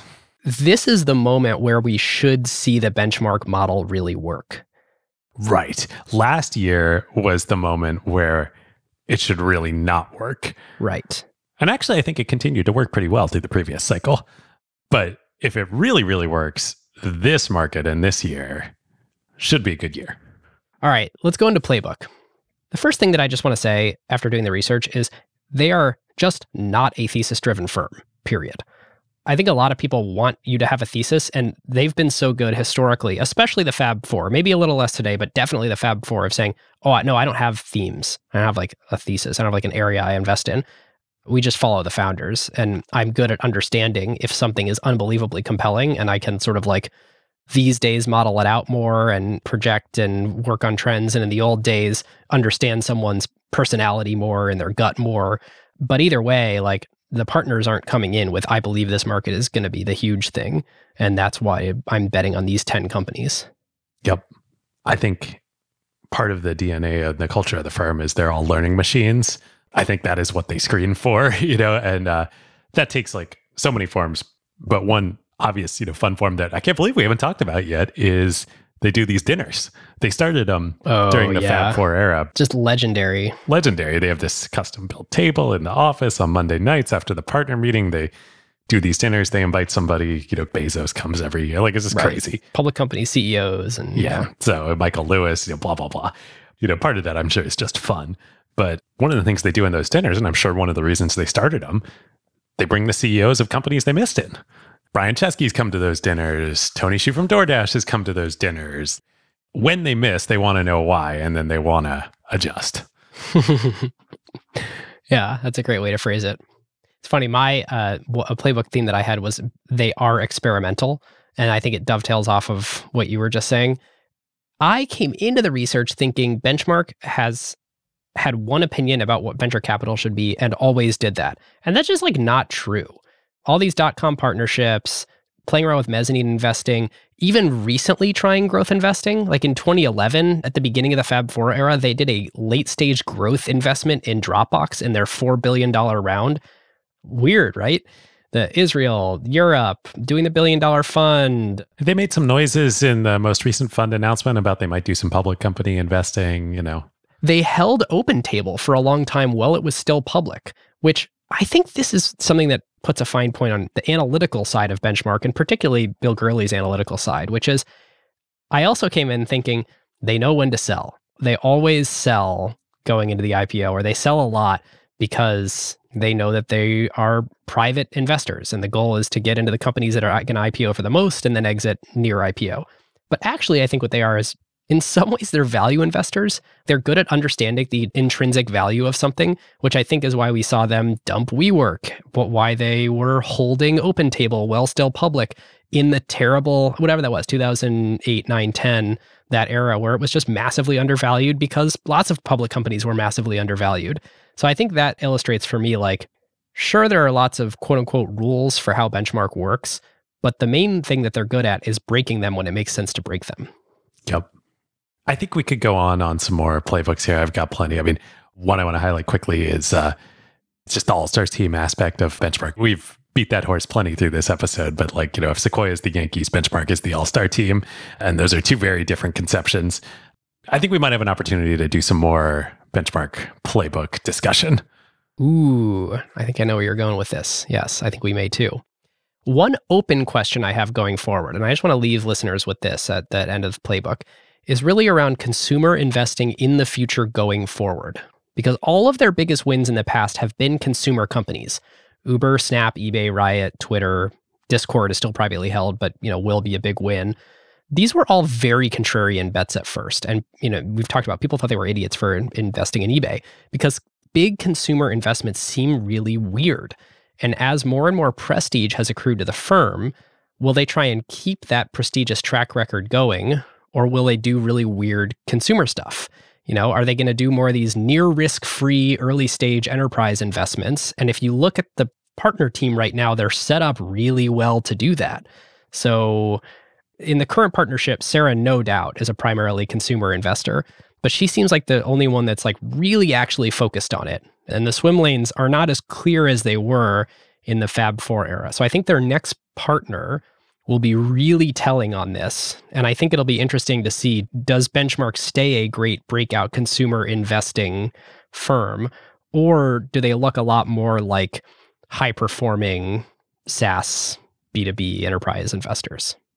It's also just a weird moment in the consumer investing landscape right now, too. That is probably the counter-argument. The Fab 4 era was at the beginning of mobile. And so when there's a massive disruptive paradigm and trillion-dollar companies could get built, you probably should try, actually trillion-dollar companies is probably the wrong thing, but IPOs that could be like $100-ish billion IPOs, that's probably the right time. And so until it becomes clear with machine learning or AR or crypto that we have the next iPhone moment, maybe this fund is the time to be going more enterprise, and then we'll come back to consumer. I don't know. Yep. Okay. How are we going to grade this thing? Let me throw something out. I think grading is a relic of the past on Acquired. Oh, boom. I love it. I think right. I'd like to pull a benchmark here and say grading made a lot of sense. You are Kevin Harvey in 2004 in the partner meeting being until like, it didn't. Why the F am I getting on a plane to go to Europe? I need to be here. There's just too many episodes that are this style where we're like, let's cover this incredible story that is no doubt. I mean, we just named two of the highest returning venture funds of all time. What do we grade them? A+? This is stupid. Yeah, what are we going to say here? Done. Grading to be revisited in some future episode where it makes sense to do that. Yeah, or not. It's stupid. The grade is obvious by the time I'm at 5 hours and 8 minutes recording here. Like, if you don't know the grade, like, whatever. Yes. Dead. Carve Outs? I have two. One of them is directly related to this episode. Literally everyone listening to this should go watch Runnin' Down a Dream on YouTube. Ah, the best. It is a talk that Bill Gurley gave to I believe, a room full of MBAs at University of Texas. It's inspiring, informative, educational, slightly analytical, but mostly it's the best of VC pattern matching applied to helping people understand what to do with their lives. And Bill's just a terrific speaker. Heartily seconded. Yes. My second one is the Smartless Podcast. If you watched Arrested Development and you like Jason Bateman and Will Arnett, it is the two of them and Sean Hayes, who is on Will and Grace. And it is so funny. It is like just some of the best bullshitting of people sitting around. They have guests on. I just listened to Chris Pratt. There's a Bradley Cooper episode. They're sounds awesome. Entertaining. Like, it's just great to just leave on in the background. I don't know. I want to bring some Smartless to Acquired. Love it. I love, like, I do the same thing. Like, our each, like, outside interest. This is kind of related to the benchmark, dinner thing. Like, there's so much we can learn and bring from other podcasts, other shows, other mediums that are not at all our world, business and tech, to make Acquired better. So better. Okay. Really, I'm gonna do the same model as you then. My related to the episode Carve Out, I already mentioned it earlier, but go listen to Mitch on Invest Like the Best. Such a good episode. He's just so entertaining. Both Mitch and Patrick. And okay, so that's my related. And then my unrelated one, I'm going to go with what I've been a recarve out, but a recarve out. I'm recarve outing. No, but an updated and expanded. I mentioned Ursula Le Guin on I think it was on the Amazon.com episode where I'd started the Earthsea series, Earthsea cycle, and I'm now like 4 books in, and it's really good. She's really good. It's very, very different science fiction. All of her stuff is so different from one another. Highly recommend. All right. Well, our thank you to Fundrise, Pilot, and our good friends at NZS Capital. There are links in the show notes to all of those things, including downloading NZS's white paper and clicking the link to join us in a Zoom call in October where we actually get to talk to them. That's going to be awesome. Fundrise, you can email notvc@fundrise.com and raise money from them or invest in their fund. It's amazing. Everyone can do both. Well, you have to be running a growth company to do the first thing, but anyone can invest. We would love to have you in the Slack. 13,000 other smart, courteous, kind people in the Acquired community, acquired.fm/Slack. We got a job board, acquired.fm/jobs. Find your next great career move. Finally, we have merch, acquired.fm/store. All right. With that, listeners, thank you so much, and we will see you next time. We'll see you next time. Who got the truth? Is it you? Is it you? Is it you? Who